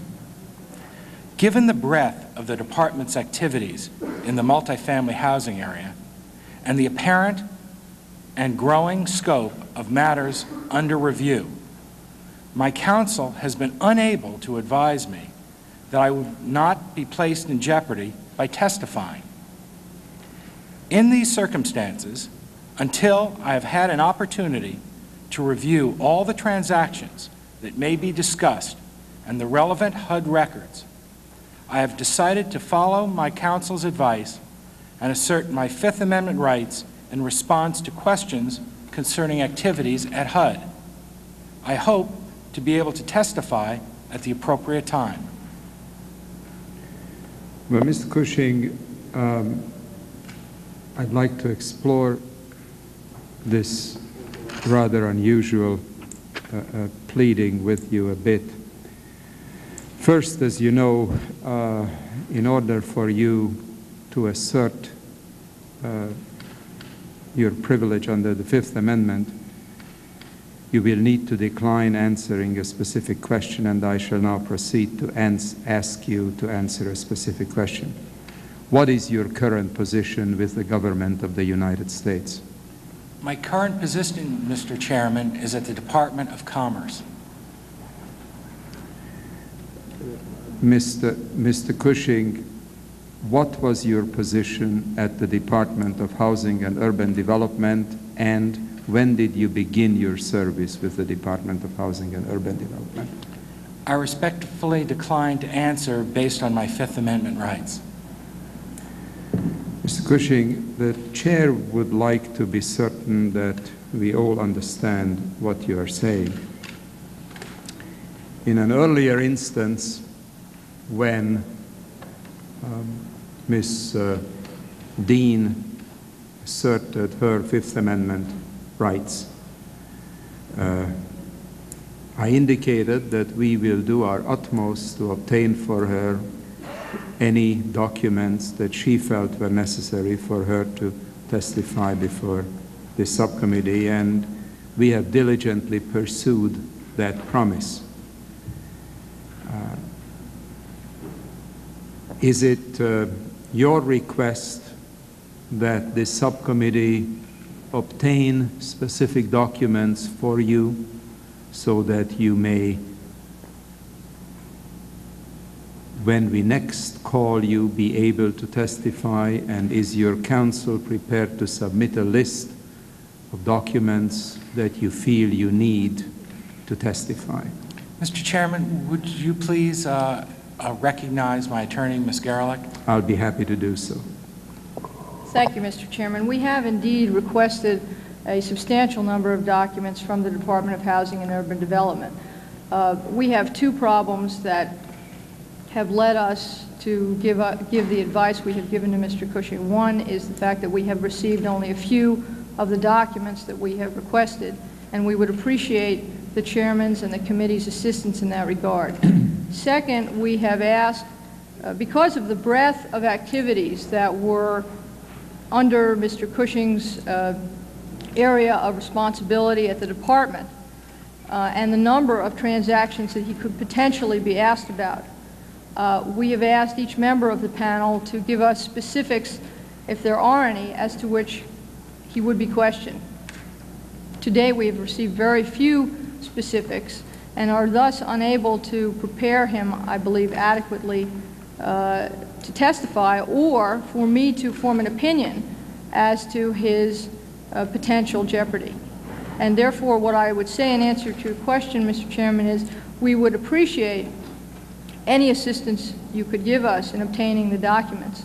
I would not promise, however, that I would give Mr. Cushing different advice upon review of the documents. Well, Ms. Gerlich, let me tell you what my view is of your request. As in the case of Ms. Deborah Gordine, I promised and I diligently pursued that promise in attempting to obtain any and all relevant documents that she felt were necessary for her to testify. And I shall do so with respect to your client.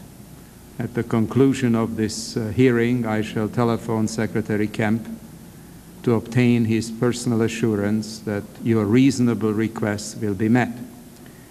I have to say, however, that we will need to differentiate between a bona fide and legitimate request for specific documents that your client is fully entitled to prepare his testimony, and a blanket request for all documents relating to all cases and all matters that during his service at HUD he had any even tangential relationship with, because that clearly is not feasible. It would probably amount to truckloads and truckloads and truckloads of documents.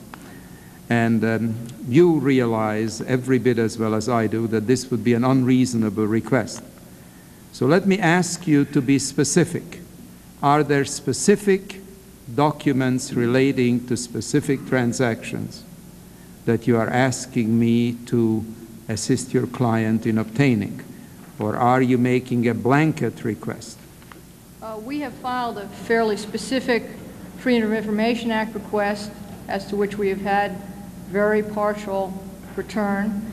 And as new transactions that Mr. Cushing had some involvement in emerge from the hearings, we have supplemented that request. Our request then is quite specific. Mr. Chairman, can I ask you a question? I'll be very happy to yield to my friend. I know in the case of Ms. Dean, you and the committee staff were apprised of the request and asked to help. Had you previously been asked by Mr. Cushing or his counsel to help them get documents from HUD? No, Mr. Chairman. Thank you. So apparently what we have here is a request on the basis of which they say they had to testify, but they never told the subcommittee. They never asked for our help in doing it. And I will speak later on my own time about my skepticism, but I think it is relevant that at no point did they ask this subcommittee for any help in getting any of these documents, apparently. And we haven't even seen the request, I'm informed by counsel. If I might, Mr. Chairman, we have not had resistance from HUD to supplying the documents. Rather, we have, in the ordinary course, they have just not supplied them in a speedy manner. When did you ask for them from HUD? We've had several requests. I don't know the dates, but certainly within the first week of my representation of Mr. Cushing, shortly after our initial hearing. But as I indicated, we have two problems. One is the lack of documents, and the other is the lack of notice, really, of all of the transactions as to which he might be asked questions. And all I'm saying is that I am unable at this time to advise him that he would not be in jeopardy from his testimony. Well, for the record, counsel, the chair would like to state that we do not provide, nor is it reasonable to expect this subcommittee to provide, all conceivable questions that all members of this subcommittee and our distinguished visitors from the Banking and Housing Committee might choose to ask questions about. As a matter of fact, just last Friday, we had two former high-ranking officials of the Department of Housing and Urban Development, Ms. Wiseman and Ms. Hale, who probably had a range of issues that they dealt with, no smaller in scope than your client, and they appeared before this subcommittee, which attempted, as it always does, to conduct this hearing in a civilized fashion. We are not asking on behalf of your client perfect recall of every transaction and of every document, but we do not believe that his services at HUD is any different from the service of, say, Ms. Wiseman and Ms. Hale. Your client is fully within his rights of asserting his Fifth Amendment privileges, and the chair would like to state that your client's invoking the Fifth Amendment should lead to no conclusion of any kind on the part of either members of this committee or the public at large. Congressman, I'm sorry. Chairman. Congressman Frank. Mr. Chairman, I want to express my complete disagreement with the suggestion that there was any valid basis for this witness refusing to testify other than his undoubted right to avoid the possibility of self-incrimination. He's invoked that. He is entitled to that. The notion that he can't testify because he didn't get documents is a sham, intellectually. The notion that he can't testify because he has not been told in advance all the questions is a sham. This is not one of the quiz shows of the 60s, as counsel suggested, where contestants were told the answers in advance to build up the tension. No one has been held before this subcommittee to an unreasonable standard. People who have said they could not recall, that was the way their answer stood. In this case, there were, as I understand it, at least 2 interviews with this witness. At the first time, he was given extra time. The notion that because he will not be able to answer in specific detail every possible transaction, he therefore must plead his self-incrimination is nonsense, literal nonsense. It does not have any logical connection between the fact asserted and the action taken. He has, for whatever reason, concerns that if he were to testify accurately and to the best of his recall, which is all he would be asked to do, that he might incriminate himself. That's a fact that stands. The notion that somehow it was somebody else's fault, that he wasn't told questions in advance.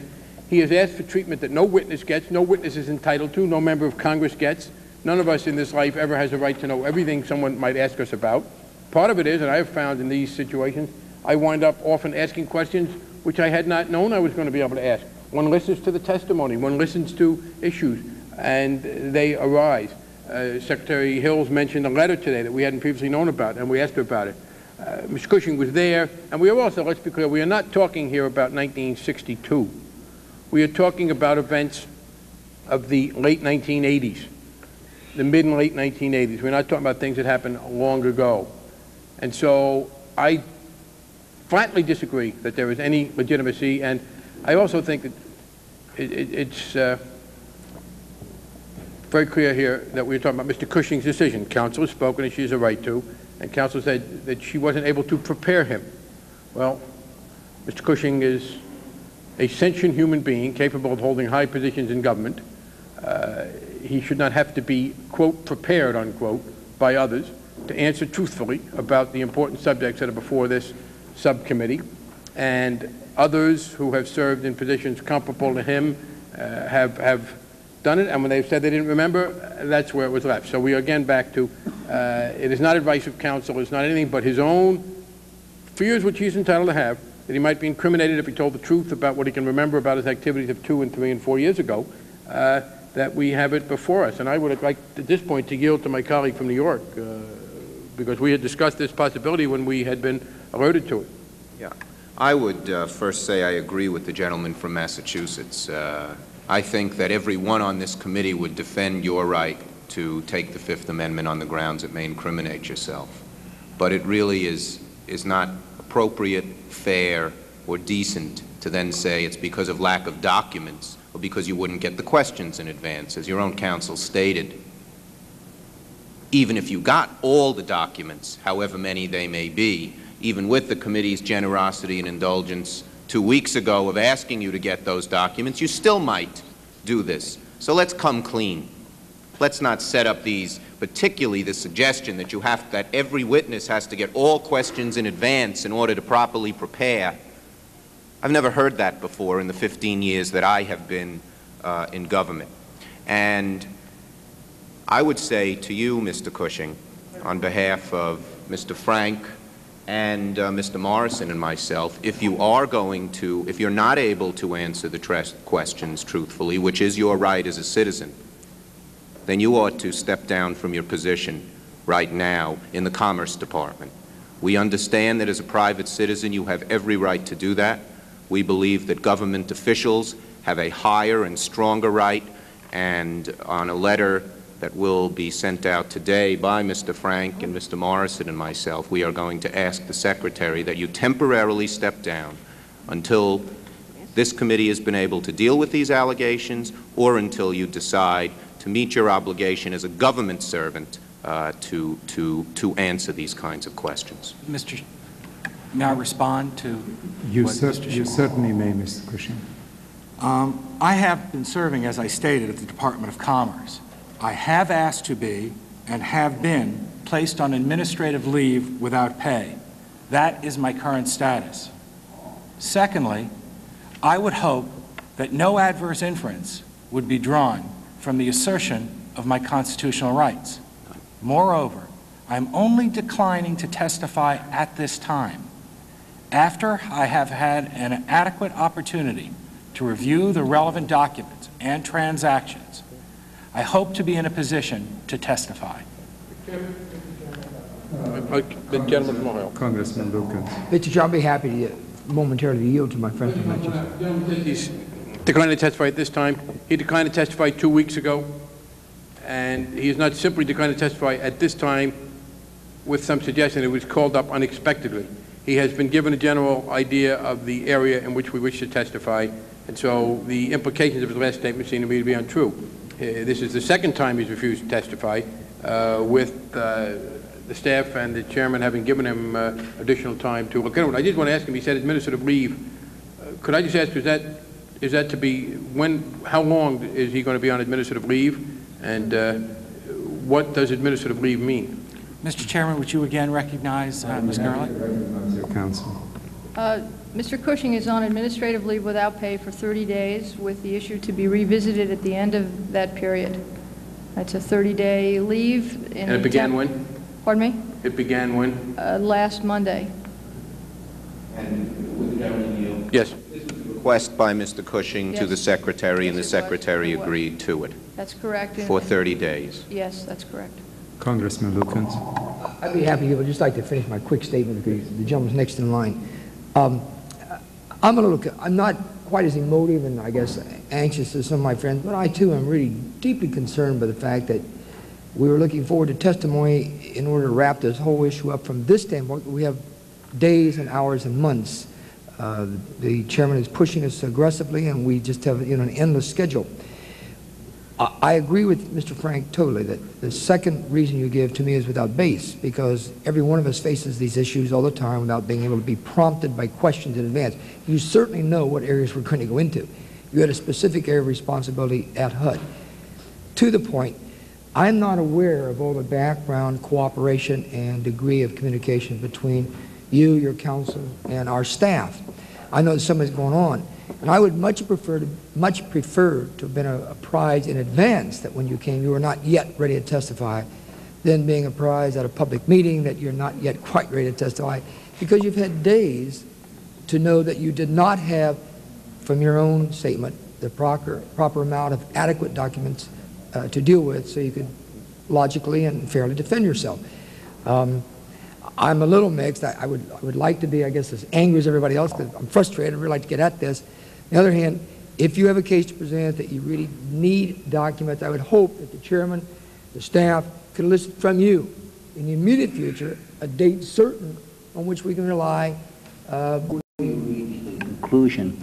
I'd like some clarification from Mr. Cushing and counsel as to what his intention is regard to the second ground which counsel stated, because it seems to me that if in fact the position is that unless Mr. Cushing receives the questions in advance that this panel, that this subcommittee is going to ask, or he will not testify, then we never have to get to the first question at all. Because I think that really is an absolutely baseless grounds for seeking to assert any kind of right against self-incrimination. Full agreement with the gentleman from New York. The chairman will cooperate with counsel in facilitating the request for documents as long as that request is within reason. And I do need to underscore, counsel, that this subcommittee is extremely accommodating to all witnesses as long as the subcommittee is convinced that the witnesses are proceeding in good faith.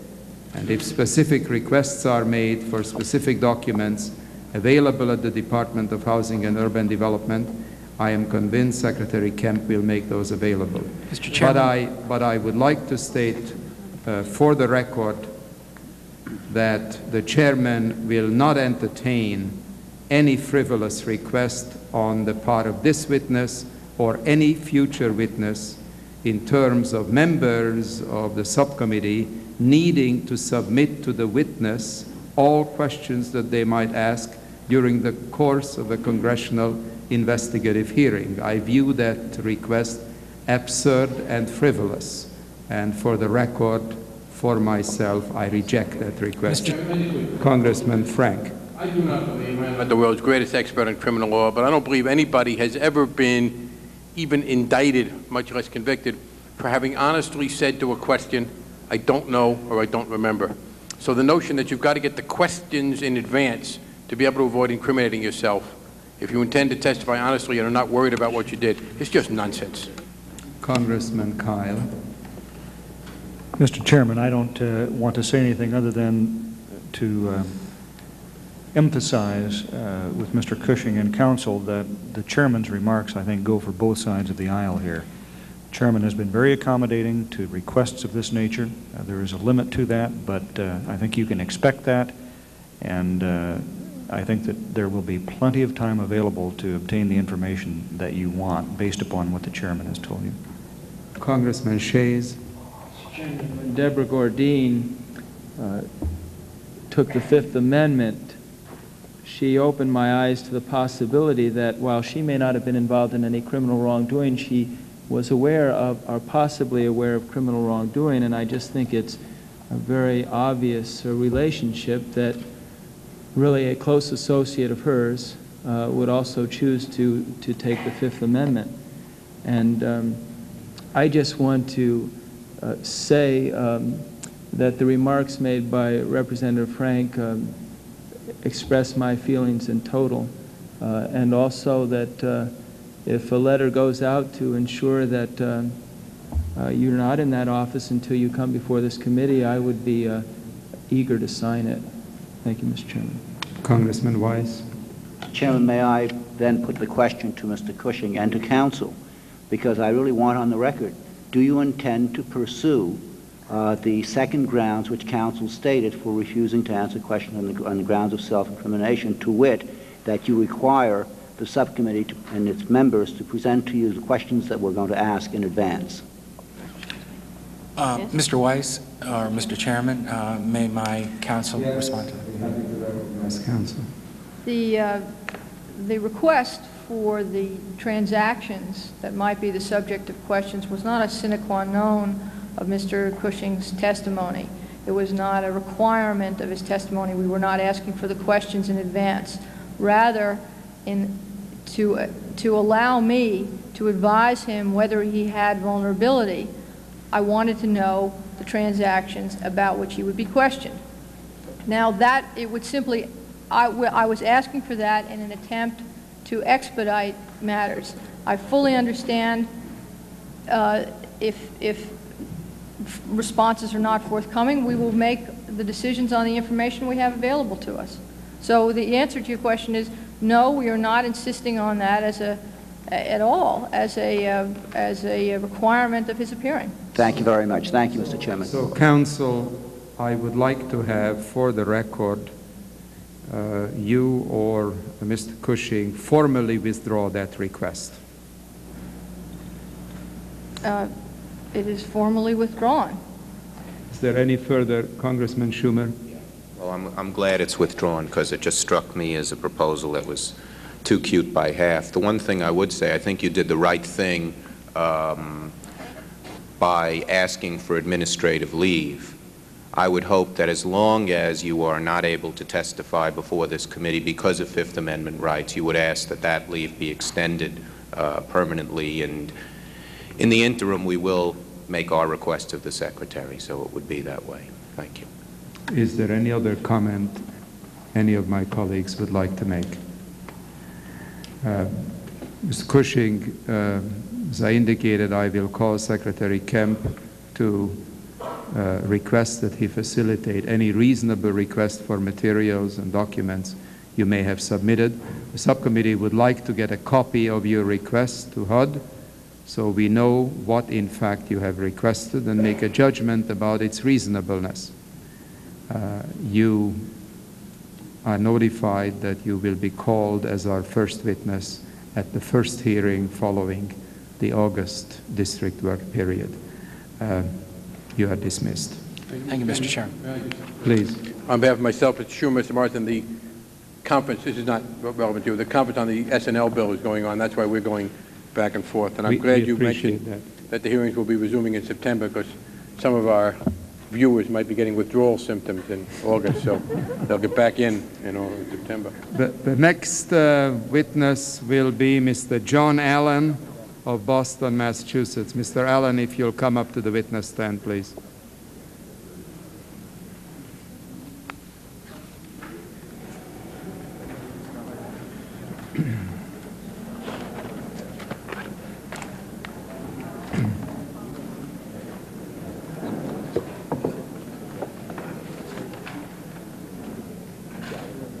Raise your right hand, please.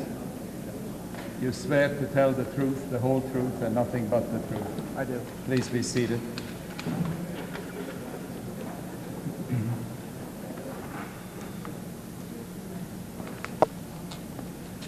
We could close the door, please, before we begin.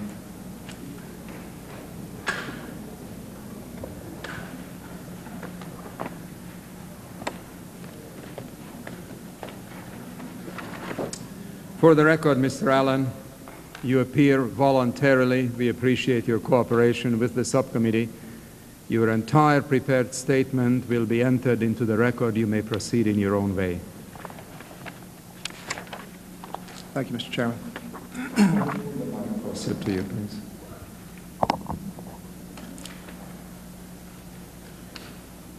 Mr. Chairman, members of the subcommittee, my name is John Allen. I hold degrees from Yale College and the Yale School of Architecture. I've been an architect and a developer for 20 years, and for most of that time, I've been involved in renovating and rehabilitating historic structures as part of government programs to provide low and moderate income housing. I and the company of which I'm president have done numerous projects, mostly in New England. I've provided the subcommittee staff with some of the write-ups of the award-winning projects which we have developed and which we own. I'm appearing voluntarily and willingly to assist the subcommittee in its investigation of certain HUD projects and activities. In some areas, I can provide answers to questions that have been raised. In others, I have no knowledge about things that seem to be happening behind the walls of HUD. Durham Hosiery Mill was originally built in 1902. At the time, it was the largest hosiery mill in the world. It was and is an extraordinary structure which is on the National Register of Historic, historic places, in part because of an early example of a business managed by blacks. The Durham Hosiery Mill turned a series of hosiery mill project turned a series of buildings from a dilapidated condition and a blighting influence on a very large neighborhood to a successful housing project for the elderly.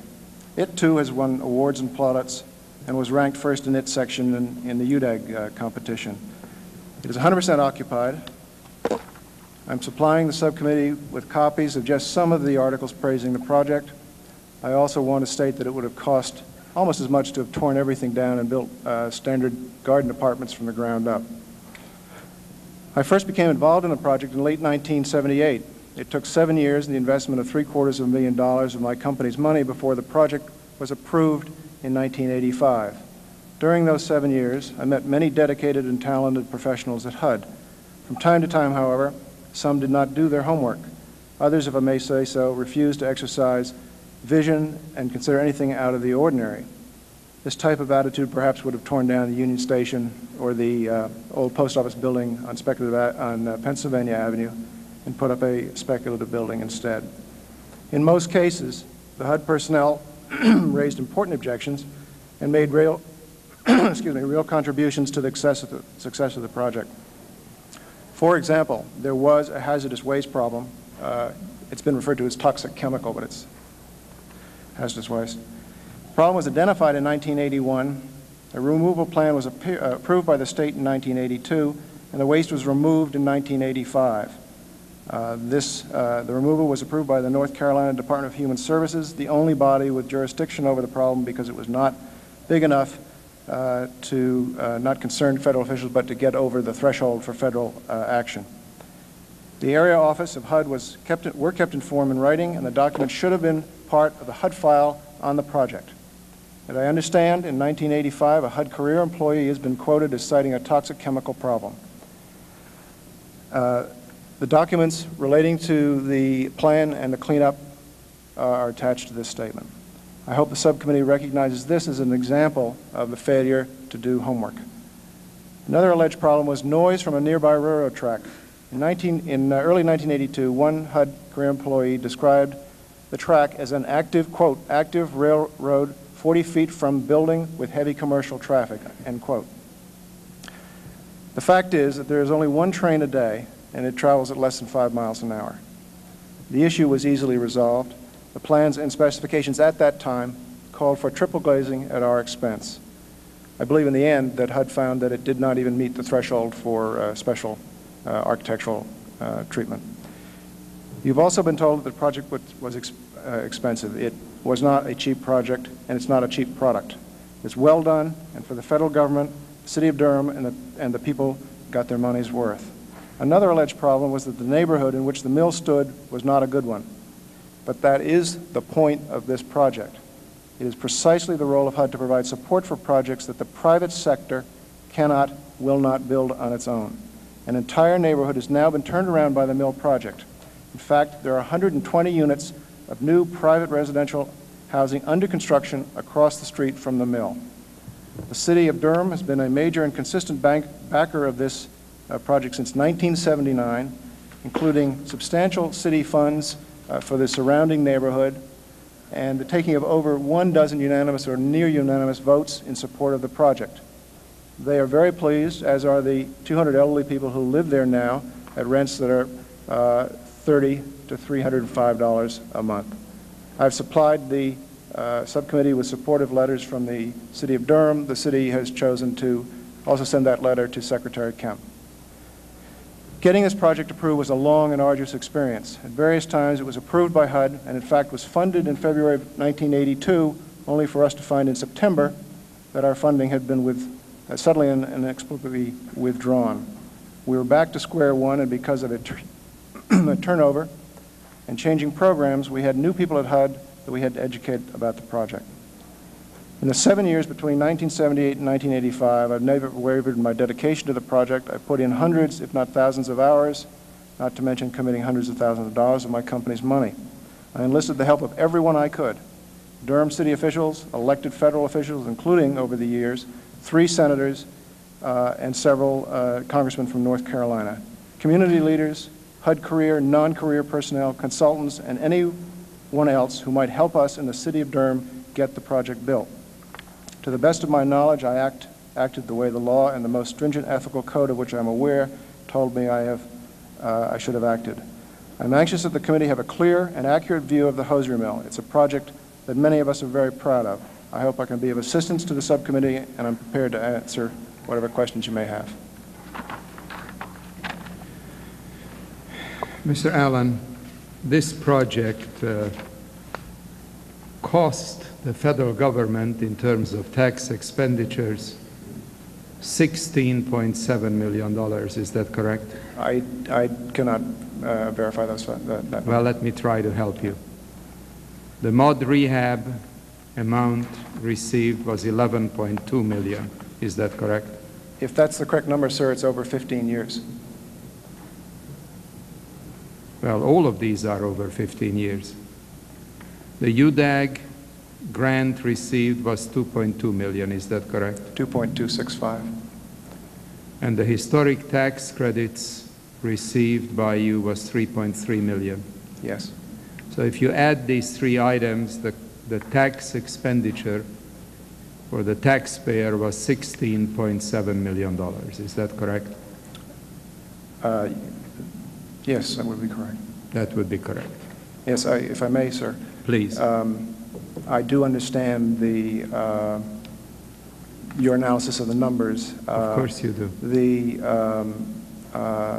MUD rehab is a number that, if there was a conventional private market for apartments in this neighborhood, would come from tenants' income. But because the tenants who want to live in this neighborhood cannot afford to pay market rate, that's why the MUD rehab program is in this project. Well, that is absolutely correct. That's the essence of the MUD rehab program. You make the statement in your prepared testimony that the rents run from $30 a month. Isn't that correct? That's the tenant, what the tenant pays, $30 to $305. That's right. Well, if the tenant pays $30, how much does the federal government pays on that apartment? Oh, probably $375.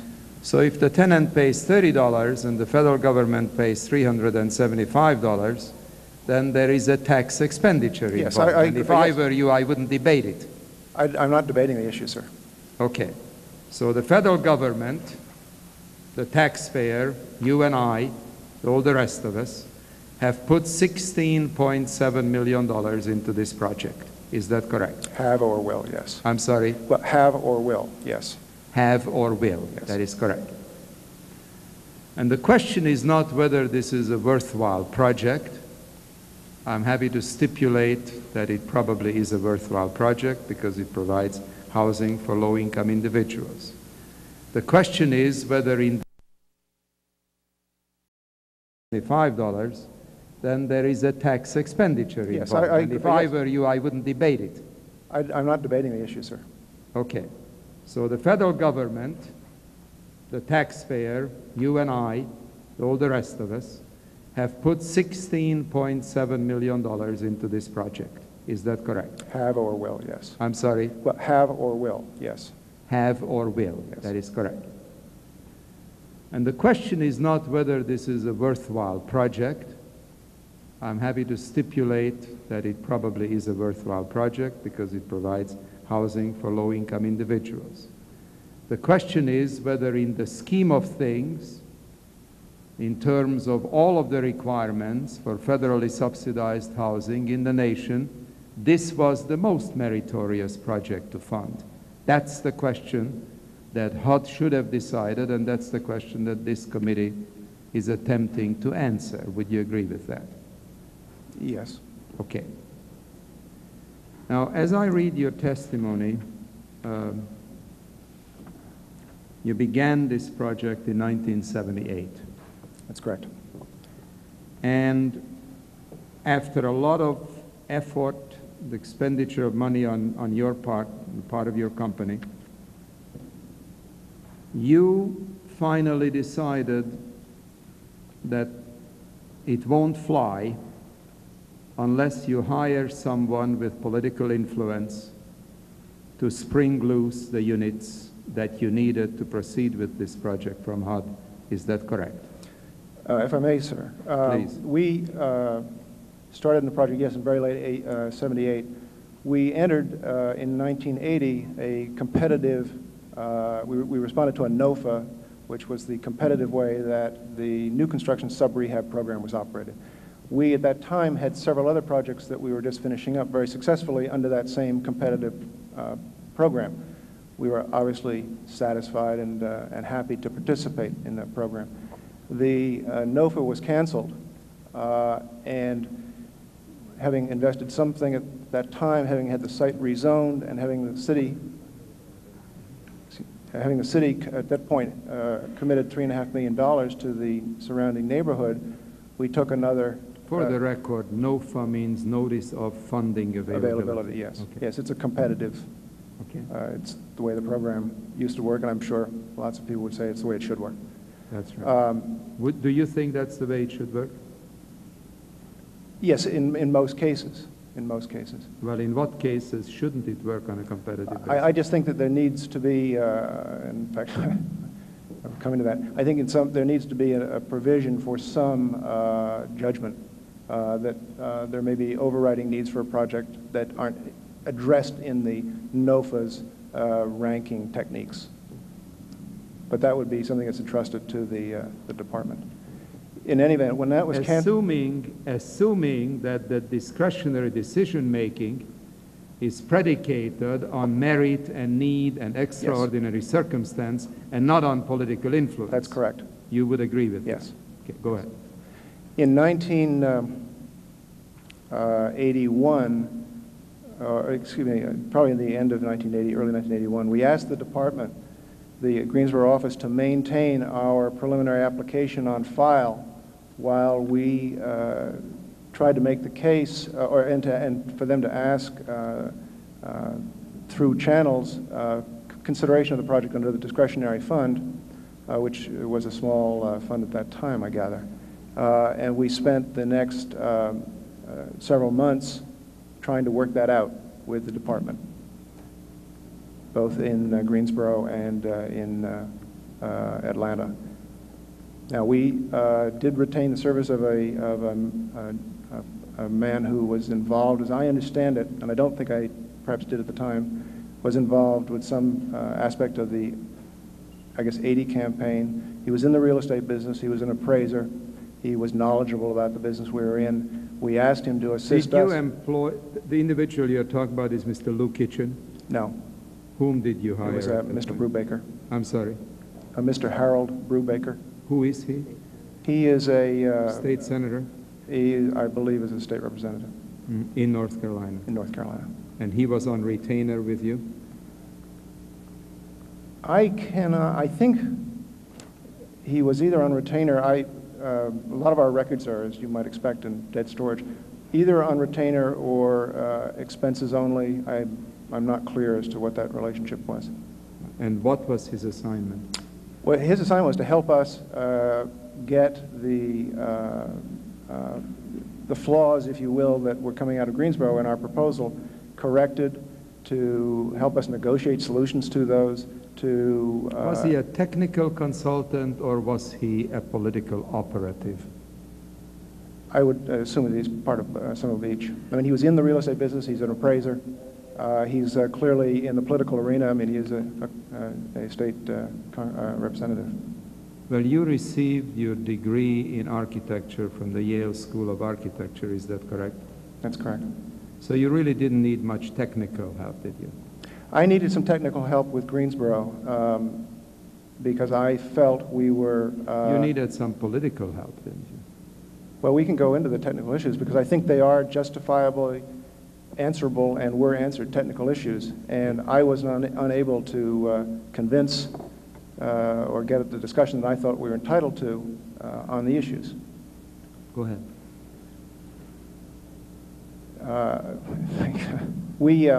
Anyway, we continue to work with Greensboro and with the regional office, and in February, I believe, of 1982, the project was funded from the discretionary fund.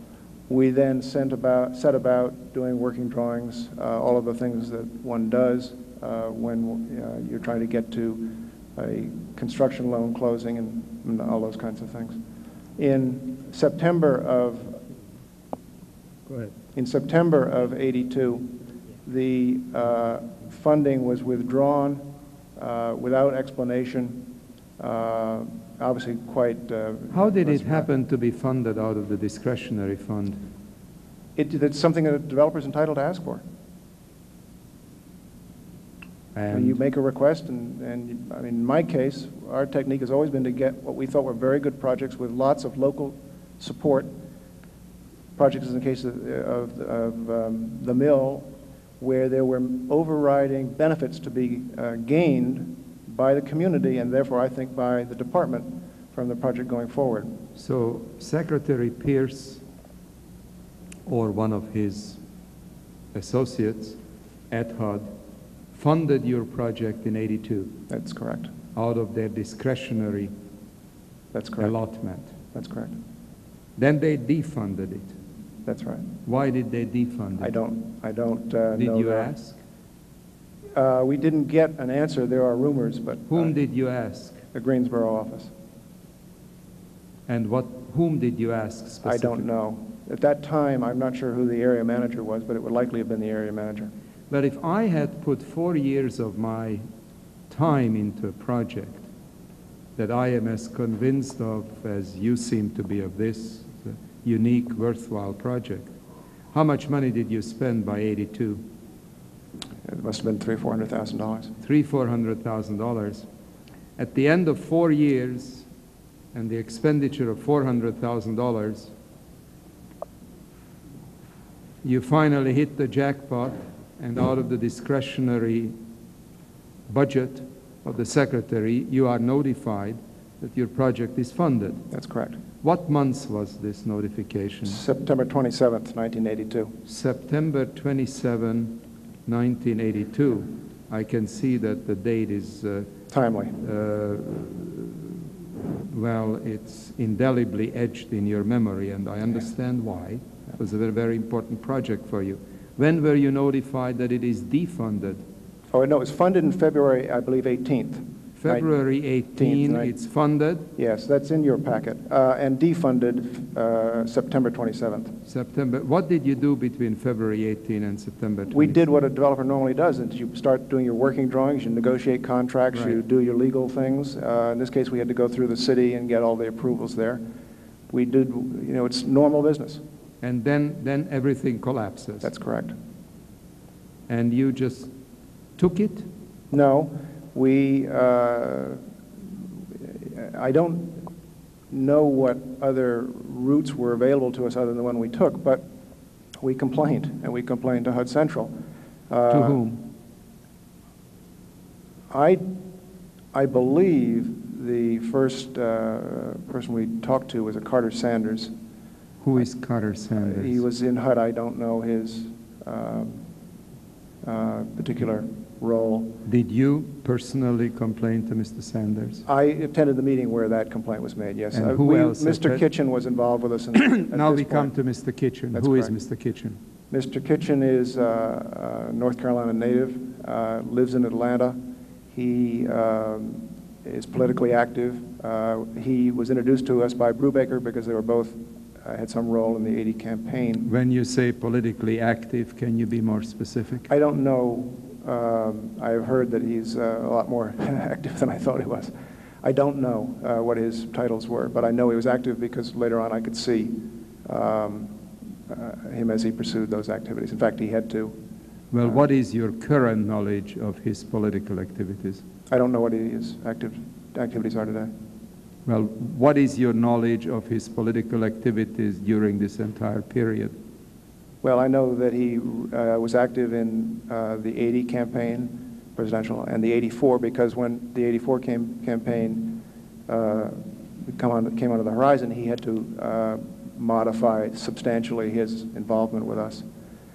And I was aware of him running congressional campaigns in North and South Carolina. Okay. And did you hire him as a technical expert, or did you hire him for purposes of using his political influence? Again, it would be both.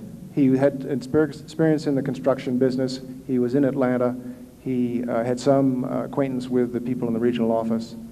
And we needed help in getting our story told. Well, his acquaintance with people in the regional office has not much to do with technical expertise, does it? Yes, because as the technical matters got bumped from one office to the next, we had to keep dealing with them. I mean, they ultimately got bumped to Washington, and we had to deal with them at this level in Washington. How much did you pay Mr. Kitchen? I've seen published reports of $25,000. I would expect it's closer to 40. Approximately $40,000. Yeah, I believe so. And you, as a product of the Yale School of Architecture, whose judgment I would certainly accept on technical matters, how much of that $40,000 do you believe was properly earned as a technical expert? And the residual, I presume, was earned in terms of political influence peddling. Well, I think the money was properly earned, sir. The services that is not my question. I cannot make that allocation. Well, Mr. Allen, you will have to, because we are asking the questions here, and you are under oath. So let me remind you of that. I repeat the question. Please listen carefully. Your statement is that Mr. Lou Kitchen was hired both for his technical expertise with respect to construction and with respect to his political influence. Is that your testimony? That's correct. Your testimony is that the total amount he received is about $40,000. I believe so. That's a ballpark figure. Yes. My next question is, approximately how much of the $40,000 do you feel you paid for technical expertise as a building specialist, and how much did you pay for political influence?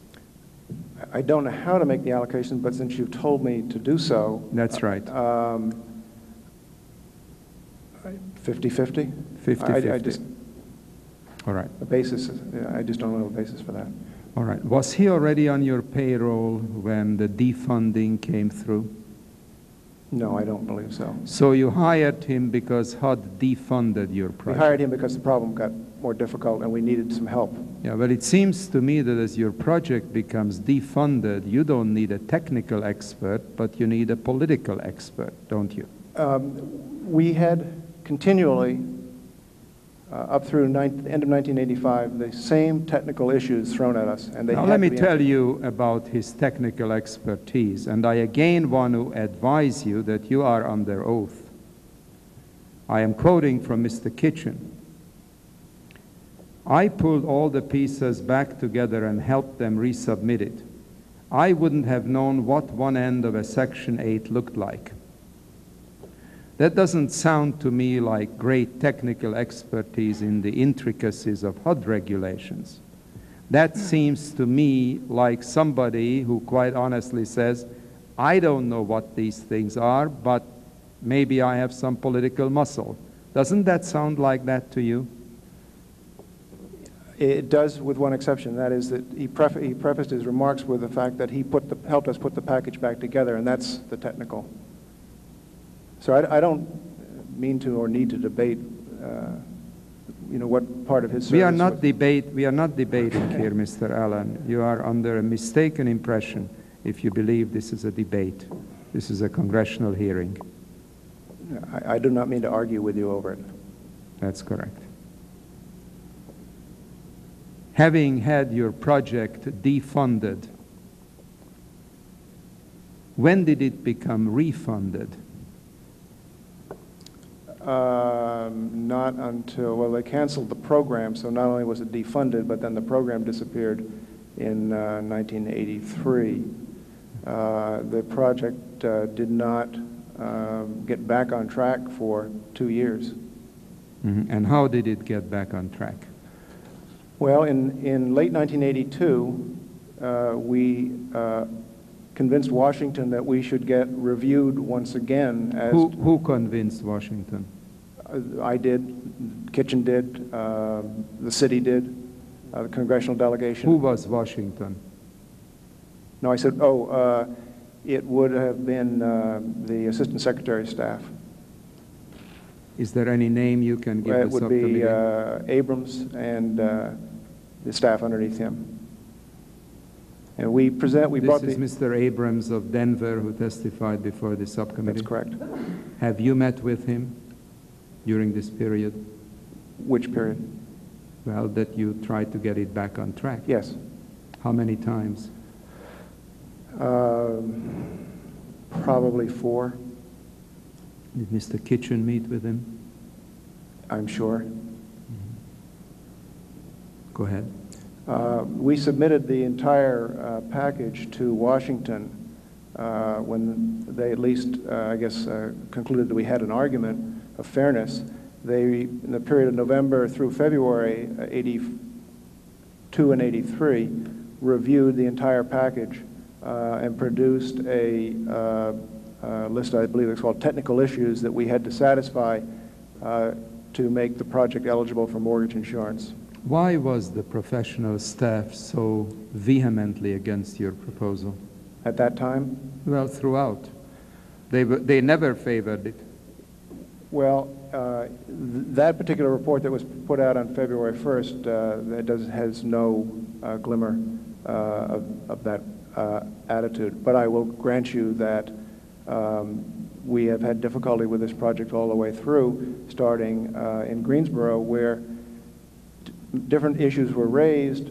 We have done projects like this in the past. I finally realized that Greensboro was not convinced that the project could work. However, we wanted to address the issues of hazardous waste or noise or whatever else it is that they specifically put on paper, and felt we did so. And I think if you felt that you addressed those issues successfully, why did we get testimony from 2 assistant secretaries that on the basis of the advice of their professional staff with which they concurred, they continued to oppose the project? I've read Ms. Hale's affidavit in the Inspector General's report, where she indicates that she had sufficient material and technical solutions to answer those questions. We worked, I believe, prior to that, cooperatively with Ms. Wiseman from early 1983 to early 1984. She helped us try to get problems solved and the project back on its feet. Did you hear her testimony on Friday before this committee? A little bit of it. Yes. What was the bottom line of her testimony? That she did not approve of the project. What did she say about the view of her professional staff with respect to this project? Well, I don't recall, but it was not good. Well, let me tell you, I don't want to read all of the quotes, but it was devastating. The professional staff was vehemently opposed to it.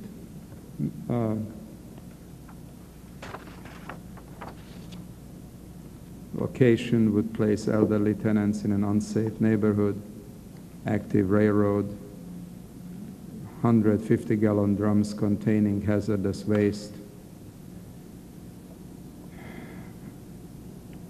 The Durham hosiery mill project, in my opinion, is a potential source of embarrassment for the department. Valuation section recommends rejection due to high cost, etc. She had, Ms. Wiseman, who is a very gracious and cooperative lady, had a very sharp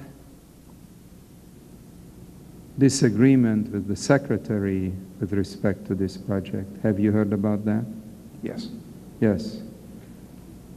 Ms. Dean told Ms. Wiseman to fund the project because the secretary wants the project funded. She said she would not.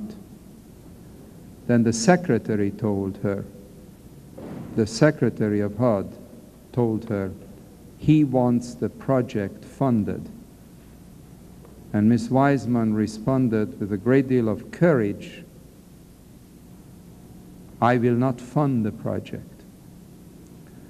So it's not quite the way you describe it, that all these problems were gradually resolved and then the project got funded.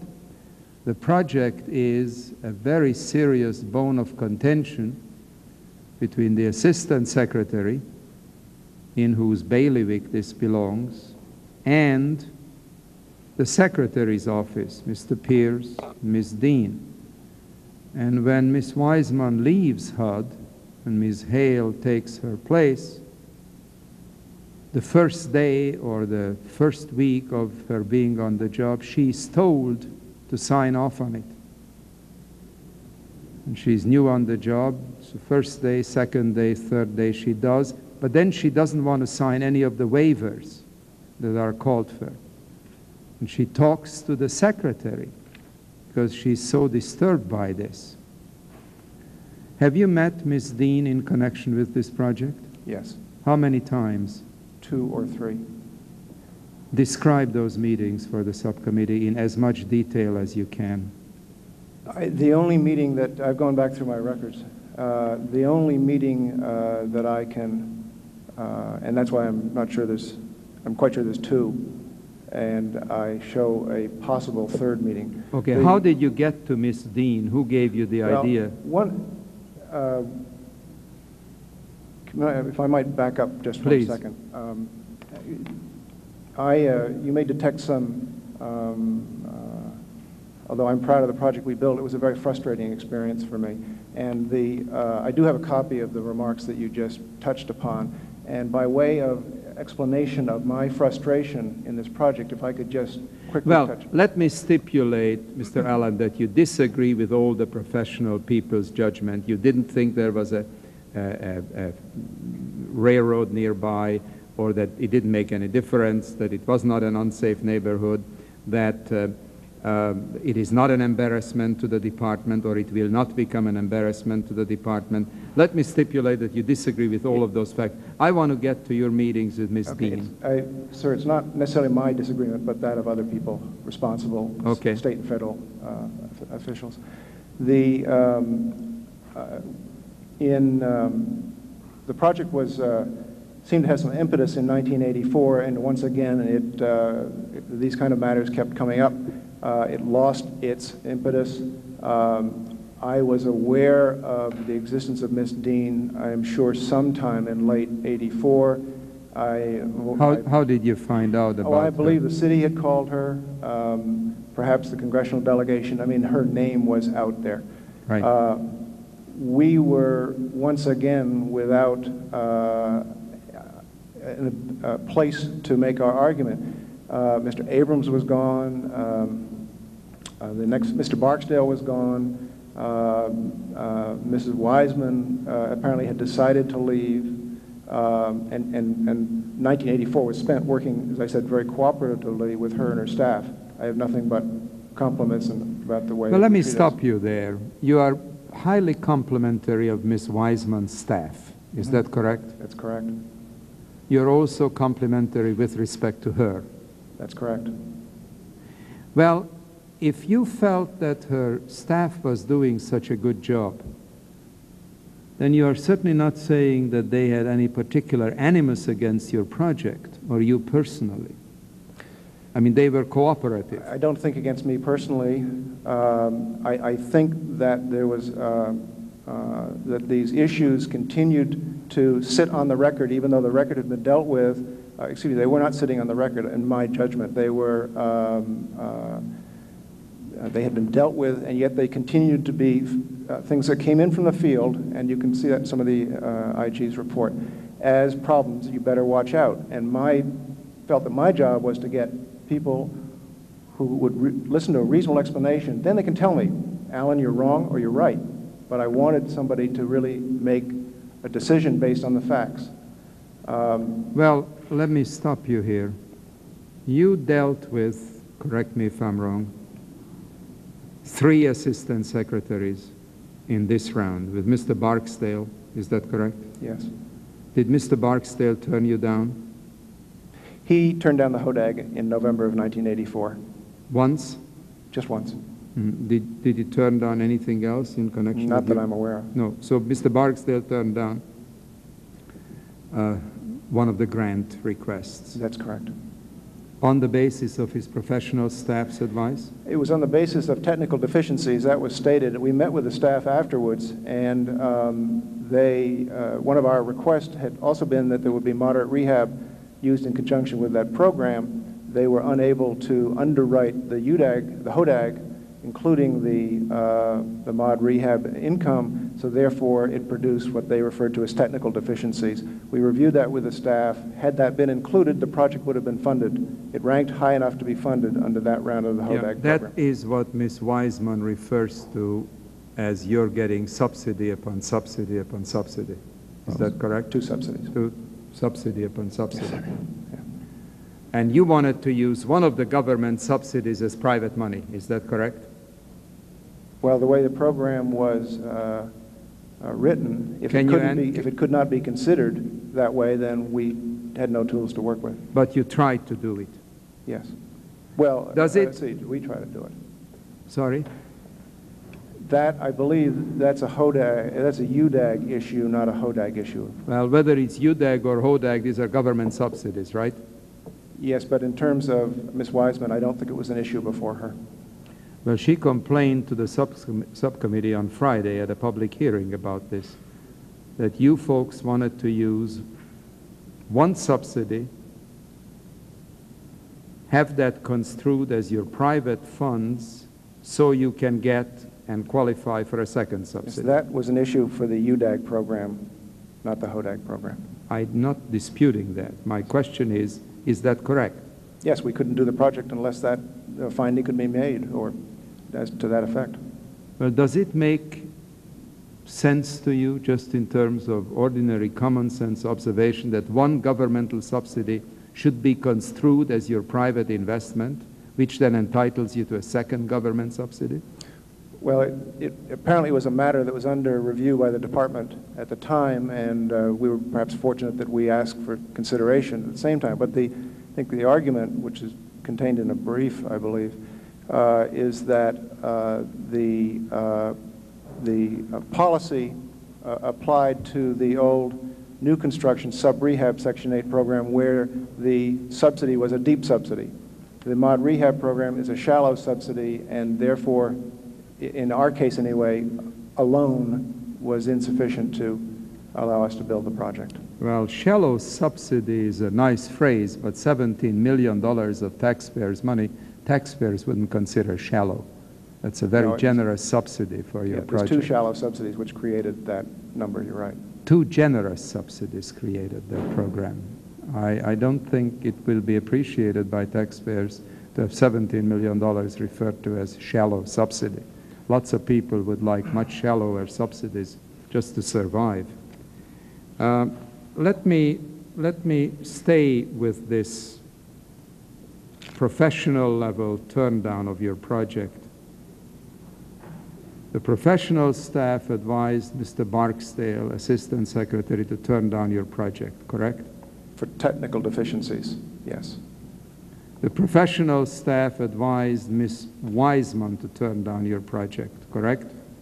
I only have Ms. Wiseman's statement to that.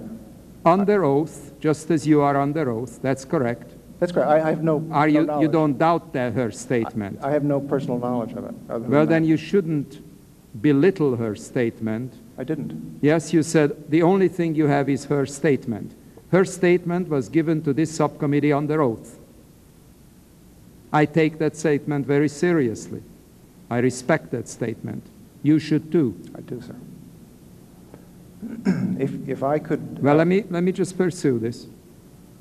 Assistant Secretary Barksdale turns down your project on the basis of his professional staff's recommendation, correct? Correct. The person who follows him in that same job is Ms. Wiseman.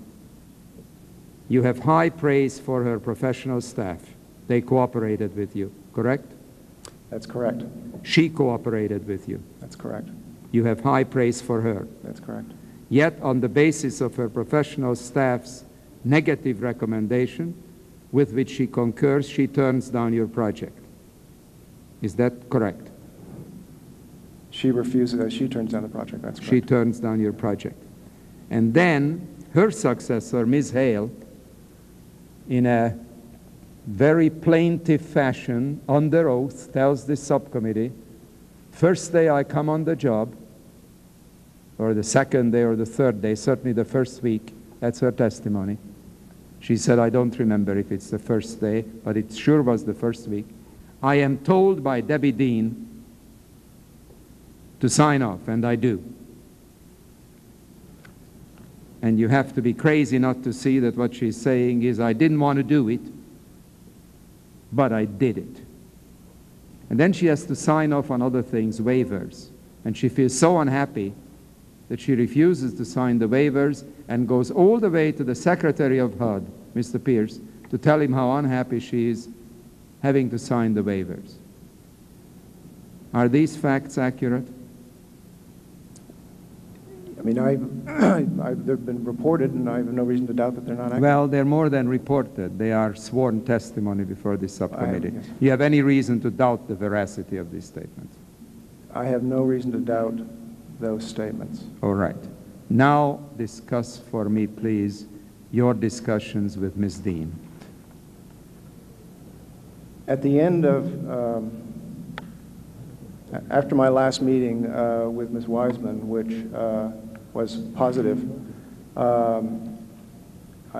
either I learned that she had decided to leave HUD or things didn't happen. In any event, I called Deborah Dean's office and asked for an appointment. At some time later, I got an appointment. We went in there. Did anybody help you obtaining that appointment? Not that I know of, although I would be perfectly, I mean, I can conceive that either the delegation or the city or somebody else who was interested in on our behalf had called, but I have I can't recall any particulars, any specifics. We had a meeting, a person who worked for me and I, in her office on February 19th, I believe it was. Who else was at the meeting? An employee, a man named Richardson who worked for me. And was Miss Dean alone, or was there Yes. anybody with her? No, she was alone. She was alone? I believe so. I don't recall anybody with her. And there were two of you gentlemen? That's right. What did you tell her? Well, we recited once again the difficult problems we were having, and that we felt that we were entitled to some consideration, that we had thought it was a good project. We had certainly put our reputation and our money where our mouth is. It appeared that the reconsideration that Ms. Wiseman had asked the city to request for the HODAG was probably not going to go anywhere. So we said, look, we don't think we have any future with the HODAG program. We'd like to try to do this as a UDAG, keeping the moderate... Yeah. Spell out what HODAG and UDAG mean in HODAG is English. Housing Action Development Grant. Housing Development Action Grant. Right, housing, yeah. And UDAG is Urban Development Action Grant. These are two subsidy programs of the federal government, right? Yes. Okay. UDAG being the older by quite some amount. We again spun out the tale of woe that we had experienced on the project from our perspective. How long was this meeting? 45 minutes, perhaps. We asked her to consider that we go forward with a UDAG application. The deadline was might have been 6 weeks away. We said that between the staff, the city staff, and our staff, we felt we could get a responsible application in. She was non-committal. The meeting had no anything other than a thank you very much. I'll look into it. By the way, would you prepare a memorandum of your story, which we did and probably submitted a week later. Sometime after that, I believe she called me, or her office called me, and I called back. I can't remember exactly how that happened, but saying that we think you have a point on the fairness issue. We think that, I'm paraphrasing, that you're entitled to some consideration. What do you mean by the fairness issue? We felt, Mr. Chairman, that, and I can use the technical issues as a sort of the easy example of that we had not been, that between confusion and lack of appreciation of some of the things that we'd accomplished, that we hadn't been given a fair hearing on some of the issues. Well, let me stop you there, Mr. Allen. You describe the professional staff as being very helpful and cooperative. Is that correct? That's correct. Is it your testimony that they were so incompetent that while these were the professionals who had to deal with these items, despite their friendly and cooperative attitude, they came down against your project? No, sir. You can take the example of the hazardous waste, which we had documented to Greensboro. This was, for reasons that I don't quite understand, not a comfortable enough level of information for central office to concur with the North Carolina Human Resources Department that the hazardous waste issue had been dealt with. It was dealt with the owner of by the owner of the property in 82 and 83. I felt that the record was clear. I could not get agreement that the record was clear. What did the professional people tell you when you told them that the local people are happy with the hazardous waste issue? They seemed to accept it. It became, I believed, a non-issue, but clearly it lingered and continued to be an issue for quite some time. I had a meeting with Ms. Hale specifically on that issue. And in fact, we had to get the federal EPA to write a letter finally to the department saying that you may rely on the state, that it is below the federal threshold. There is a statement from one member of the professional staff who says the hosiery mill project has been a source of ill feeling in the field regarding the undue pressure applied by central office FHA staff during the UDAG review period. Another one says, with all due respect, this is a bad project. It is chock full of policy waivers and multiple subsidies. It will place low-income elderly on a site characterized by excess noise levels, and a site that still contains certain levels of toxic chemicals. Did they just dream up these things? Sir, in my view, that's a misstatement. It's a very detailed misstatement. Yes, but it's... And there is a whole slew of these. Yes, sir. And they're all mistaken. Not necessarily, but the hazardous waste one is clearly a mistake.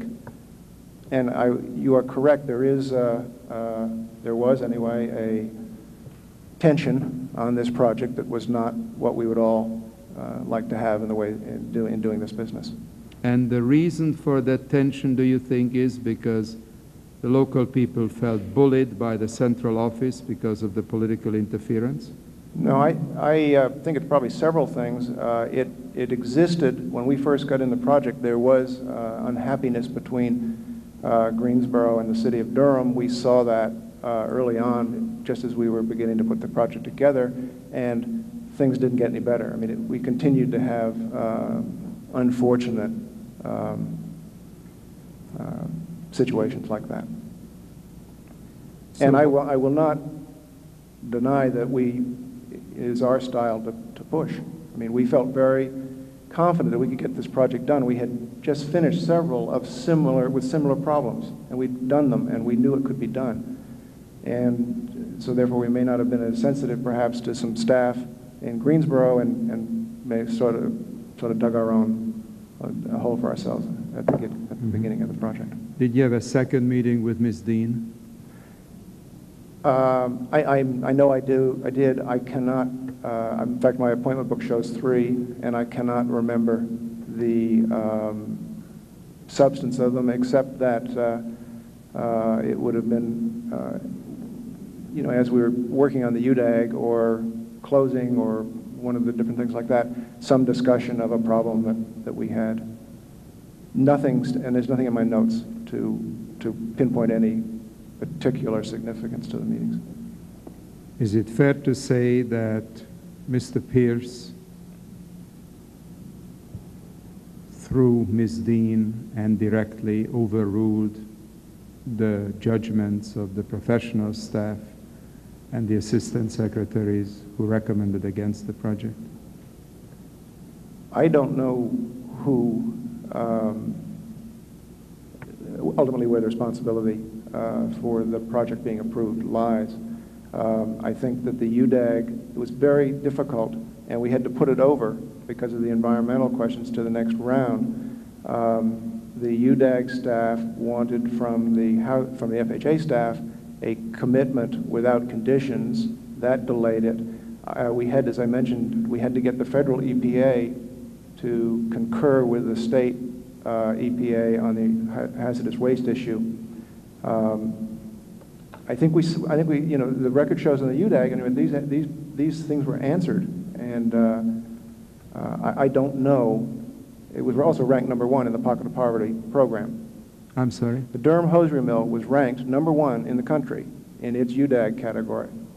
So I am not privy, and I do not know the details of how this thing actually got done, but we did our best, and I think we did an okay job to satisfy all of the problems, objections that were given to us. But you were aware of the fact that the assistant secretaries who had responsibility for the project turned it down? That's correct. And then you were aware of the fact that following your meetings with Ms. Dean or the secretary approved it? Following the meetings with Ms. Dean, as I told you, she called me and said, "Okay, you can put your UDAG application in," and that's when we started. And that was probably mid-March. You never met Mr. Pierce? Never met, never spoke. But you met Ms. Dean twice or 3 times? That's correct. Was it clear to you at any point whether she was acting on her own behalf or on the secretary's behalf?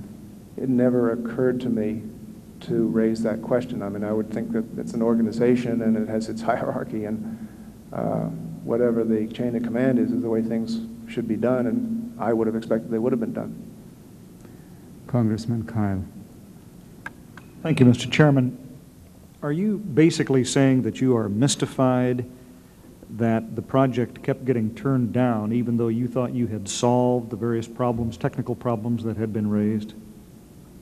In a way, yes. The chairman put his finger on it when he said, and I use the word tension, where did this phenomenon come from? And clearly it was there through the entire life of the project.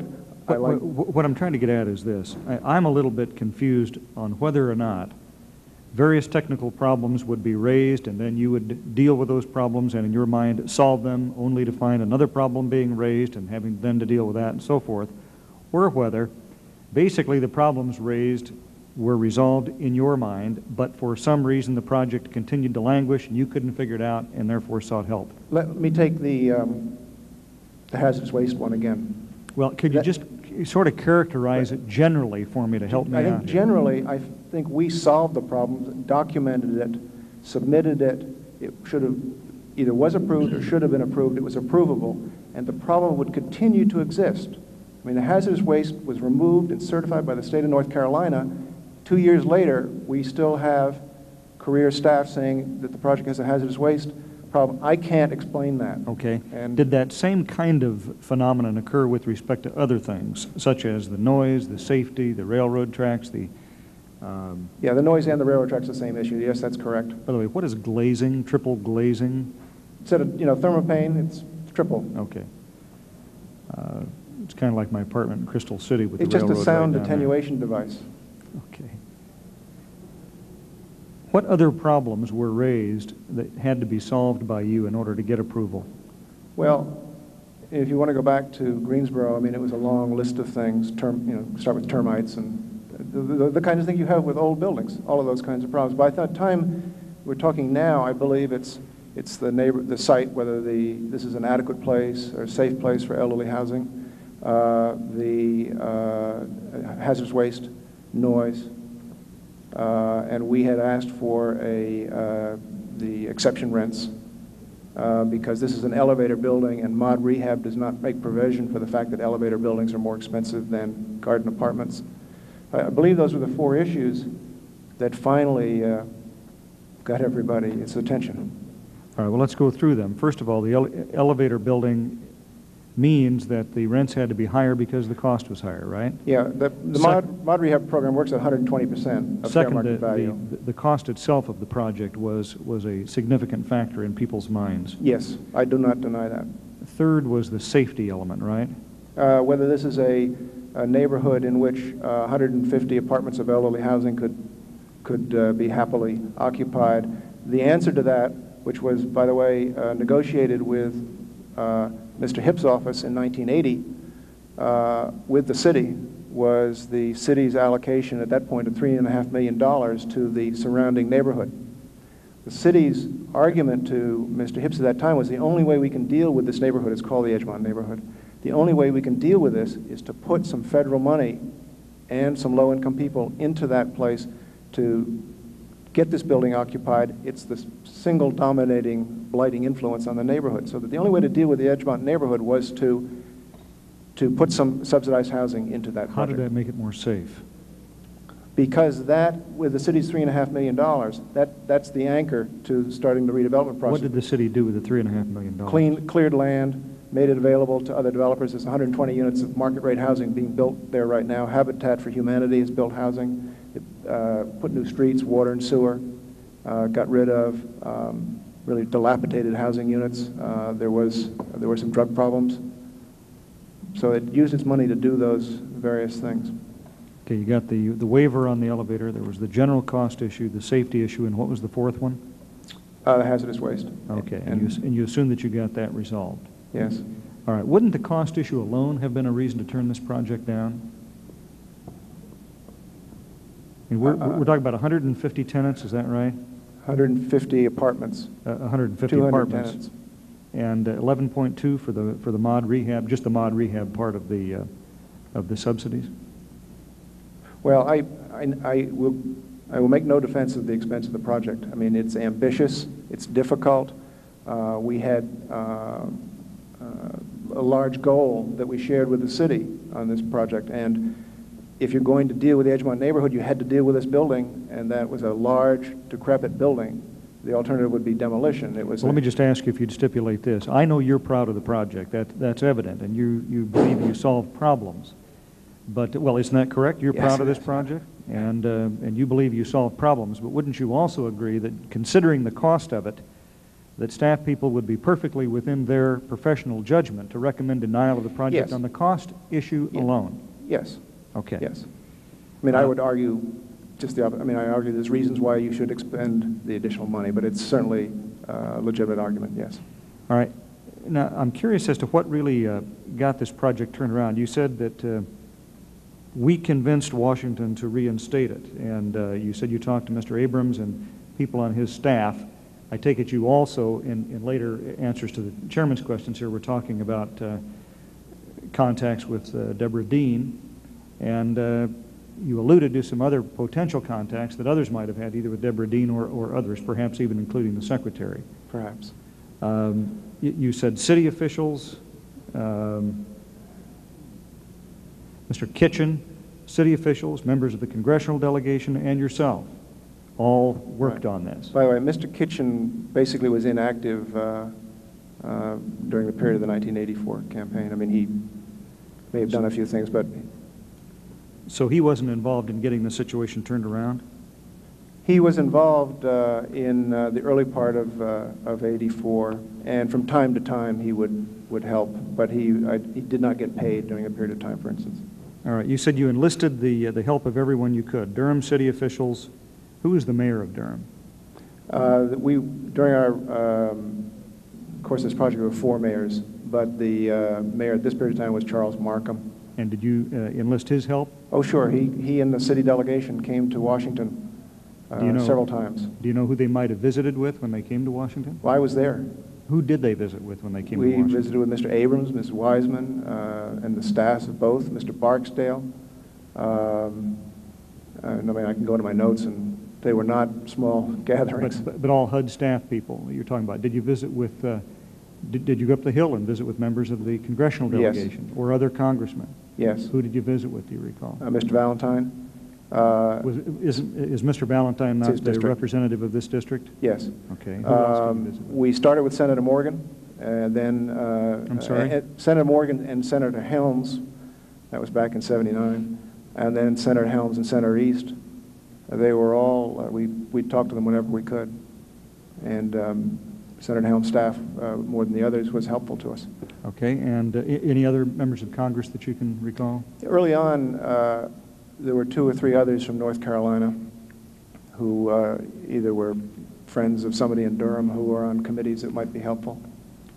When you talked with Congressman Valentine, did he indicate that he could or would try to talk to people within HUD and try to help out? I would think so, but I don't remember specifically.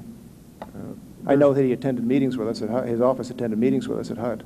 I'm sorry? His office did attend meetings with us at HUD.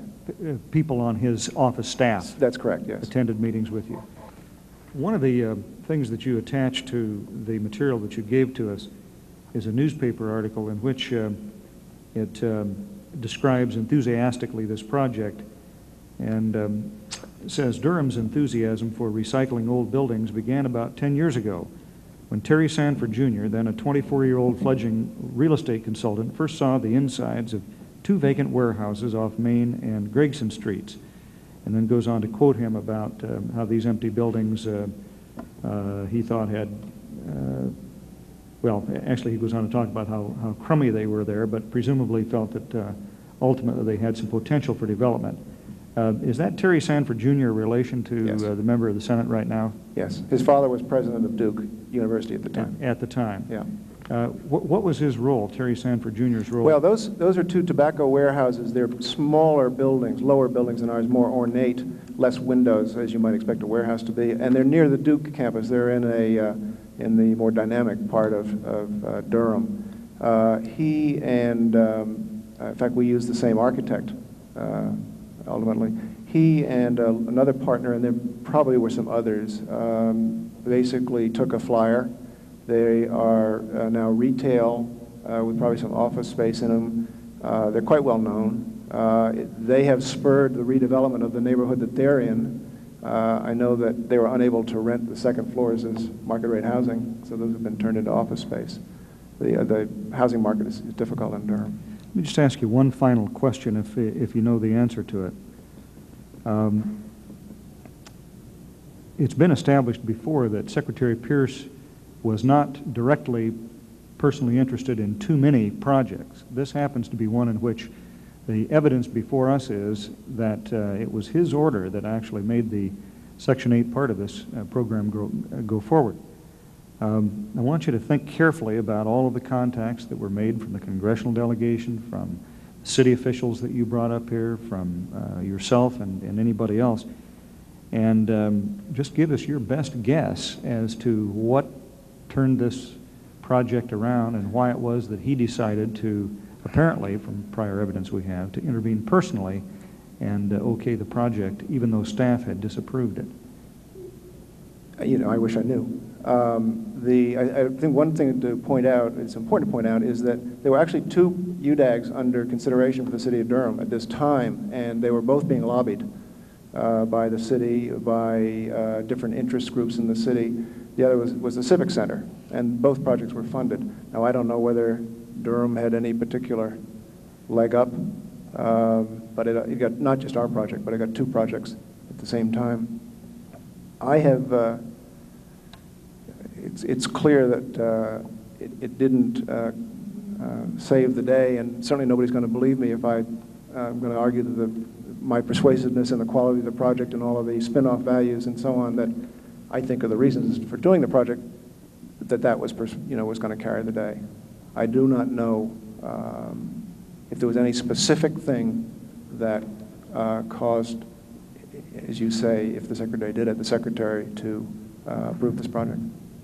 So you don't know whether it was the persuasive force of your technical arguments overcoming the objections of the staff, or political pressure, but the project was approved. That's right. I said one final question. I guess I'd make a final comment, Mr. Chairman, and just ask you to comment if you'd like to. For 150 units, the cost of this project, when you put in the tax credits and everything else, is $16.7 million. Is an awful lot of money. And when Congress considers modifications in programs to try to best spend the taxpayer dollars to solve pressing problems, we have to look at prioritization. This is what the chairman was telling you, I think, when he said he would stipulate that this may be a worthwhile project, but the question was whether it was the most worthy considering the amount of money available in other projects around the country. If you were in our position, rather than the architect dealing with a very challenging project, and considering the cost per unit here, and the scarce funds available and the terrific need out there, wouldn't you concur that this is probably a project that was way too expensive for what the taxpayers got out of it? I think you could, I could make a case that you should look at this as two things here. It is the preservation of a historic building. Now, there are tax credits available to do that, whether we turn it, as Terry Sanford Jr. did, into retail malls. I mean, they got the same benefit that we got from the tax credit. And then there's the production of the elderly housing. And if you were to separate out those two and say this is only elderly housing, then yes, while I will not argue that the price isn't high anyway, but if you could separate out that and just look at this as elderly housing, then clearly that's too much money, because you can build elderly housing. Well, they're building it right across the street from us today at $60,000 a unit. So basically the cost is justified on the basis, in your opinion, that two objectives were being served, not just one. Yes, I mean, that's the argument I hope I've made clear that's behind us on this project.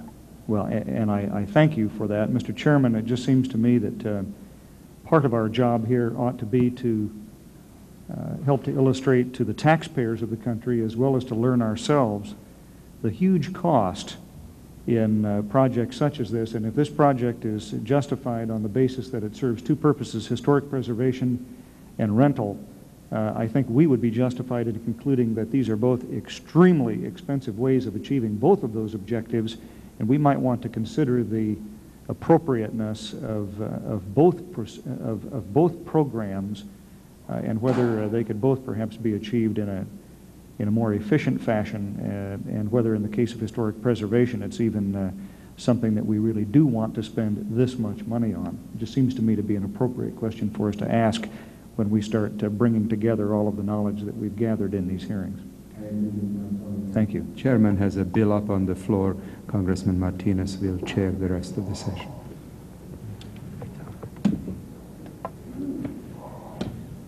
Mr. Kyle, are you finished? Yes, I'm finished. Oh, Mr. Shea? Thank you. I really had very little to add, but I do want to say it strikes me that this is a project that had 1,000 deaths, and that you basically said never say die, and found a way to keep it on the table. I'm struck by the fact that probably some of the motivation was you had a heck of a lot of money invested of your own money. What's significant about this project as well is that you have the historic tax credits, you have the MODRE, you have the UDAG, the mortgage insurance. It had a number of elements to it, plus the private equity, which really was, I think, hard to justify. You also had a high-powered consultant who really made things move, and I just have to tell you that if you said that your consultant was technical in the sense that he helped you put together the grants in the technical sense, but basically I'm struck by the fact that you really needed someone to move it, and it happened. And really what is ultimately significant about this is whether it was an incredible lapse of memory on the part of the secretary. He basically wanted this project funded, and he told 2 people to fund it, and one person said no way, and it still got funded. So my only observation is that this would probably be a good study in how persistence wins out, and in some ways you did what you needed to do involving the local officials and all that. It's probably a nice project, but ultimately we have people who I've come to really respect a lot say it just shouldn't have been funded, and I marvel at your tenacity. And I'm not going to ask you any questions. Well, it's not it's stupidity and some other things. You just keep plunging after these things. Well, it wasn't your stupidity, but it may have been ours, and that's what makes me angry about it. I understand the cost argument, and I hope you understand my perspective in that there are really benefits that we have yet to see from this project.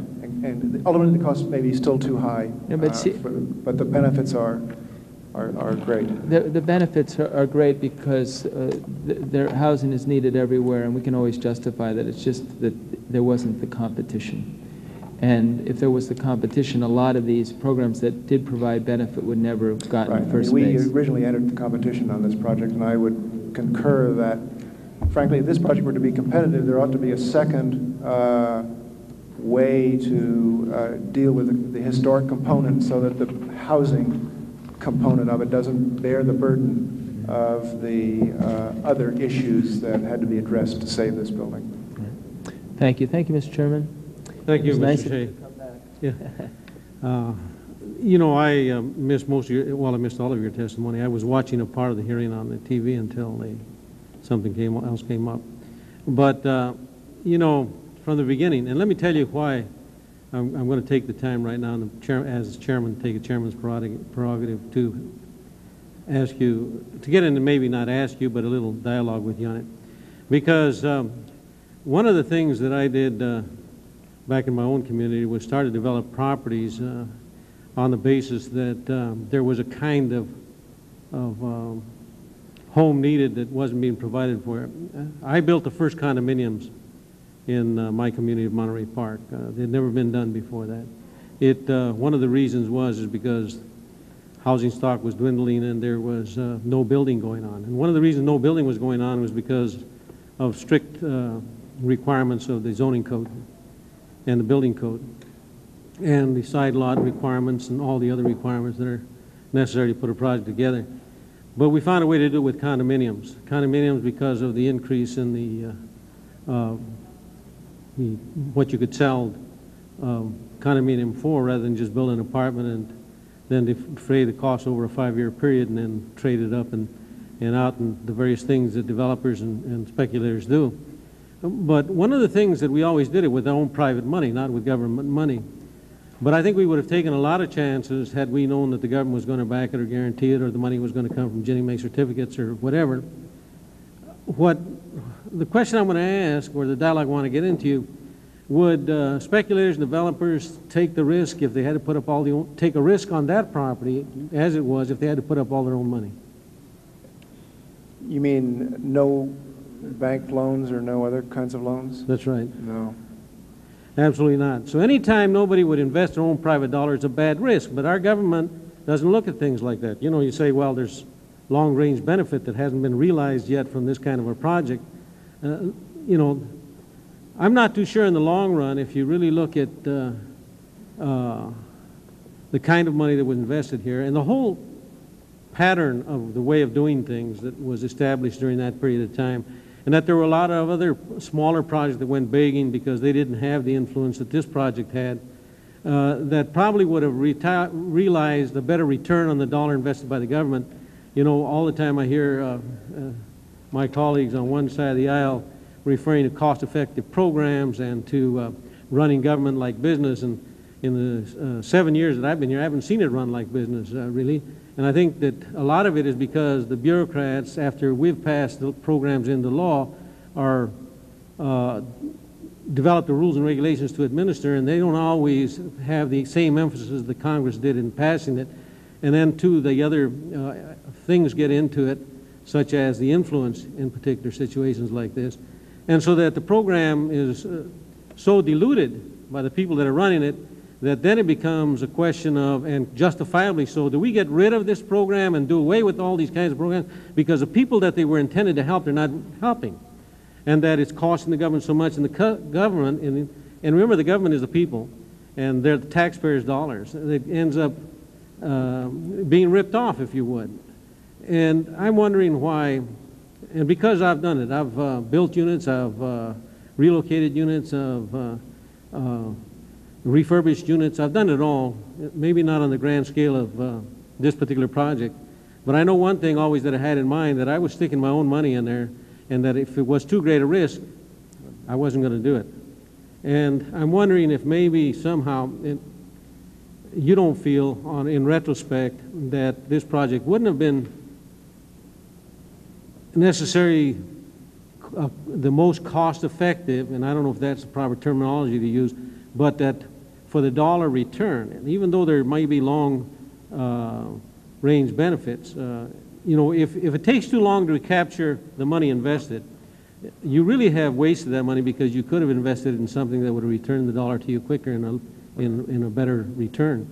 And so I'm not sure that who it's going to be a better project for, except that it's going to provide housing for some people that wouldn't otherwise have the housing over the long haul, and that those people might be in a little better situation than that general neighborhood, as I understand it, around there. But then there always becomes that other factor, the deterioration of a project. I remember when in my area the Maravilla projects, as they call them, were built. They were brand new and sparkling, and it wasn't too long because of the surrounding neighborhood that they were down the tubes with the rest of it. So you can argue those pro and con till you're blue in the face, but that's not really the point. The point is, would you, if you were sitting in the government's position, have approved that project?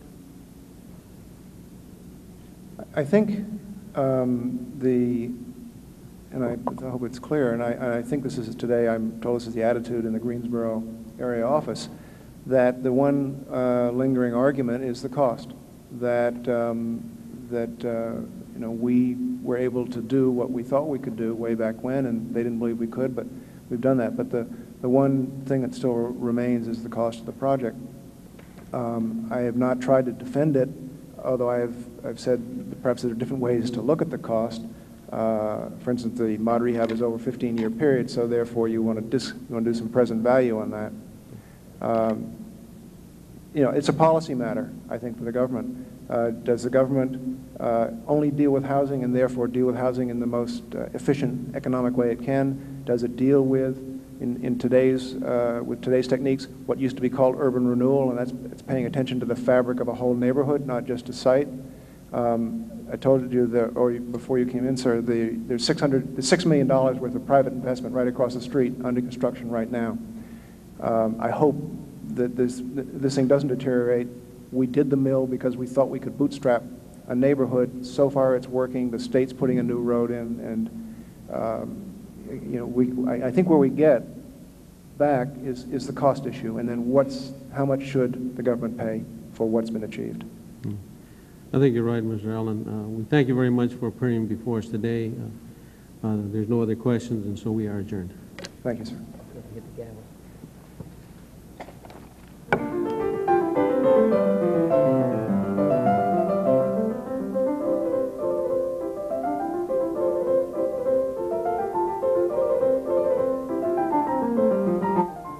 Join us Tuesday morning here on C-SPAN, beginning at 10 a.m. Eastern, 7 Pacific Time, for live coverage of a hearing conducted by the House Budget Committee.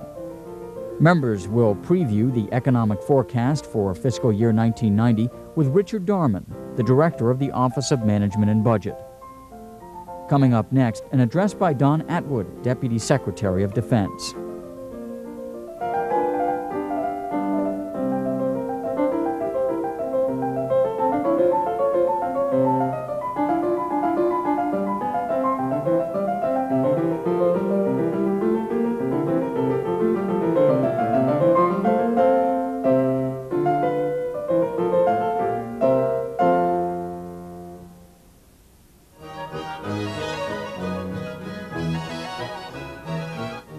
Good morning from Washington. You're watching C-SPAN.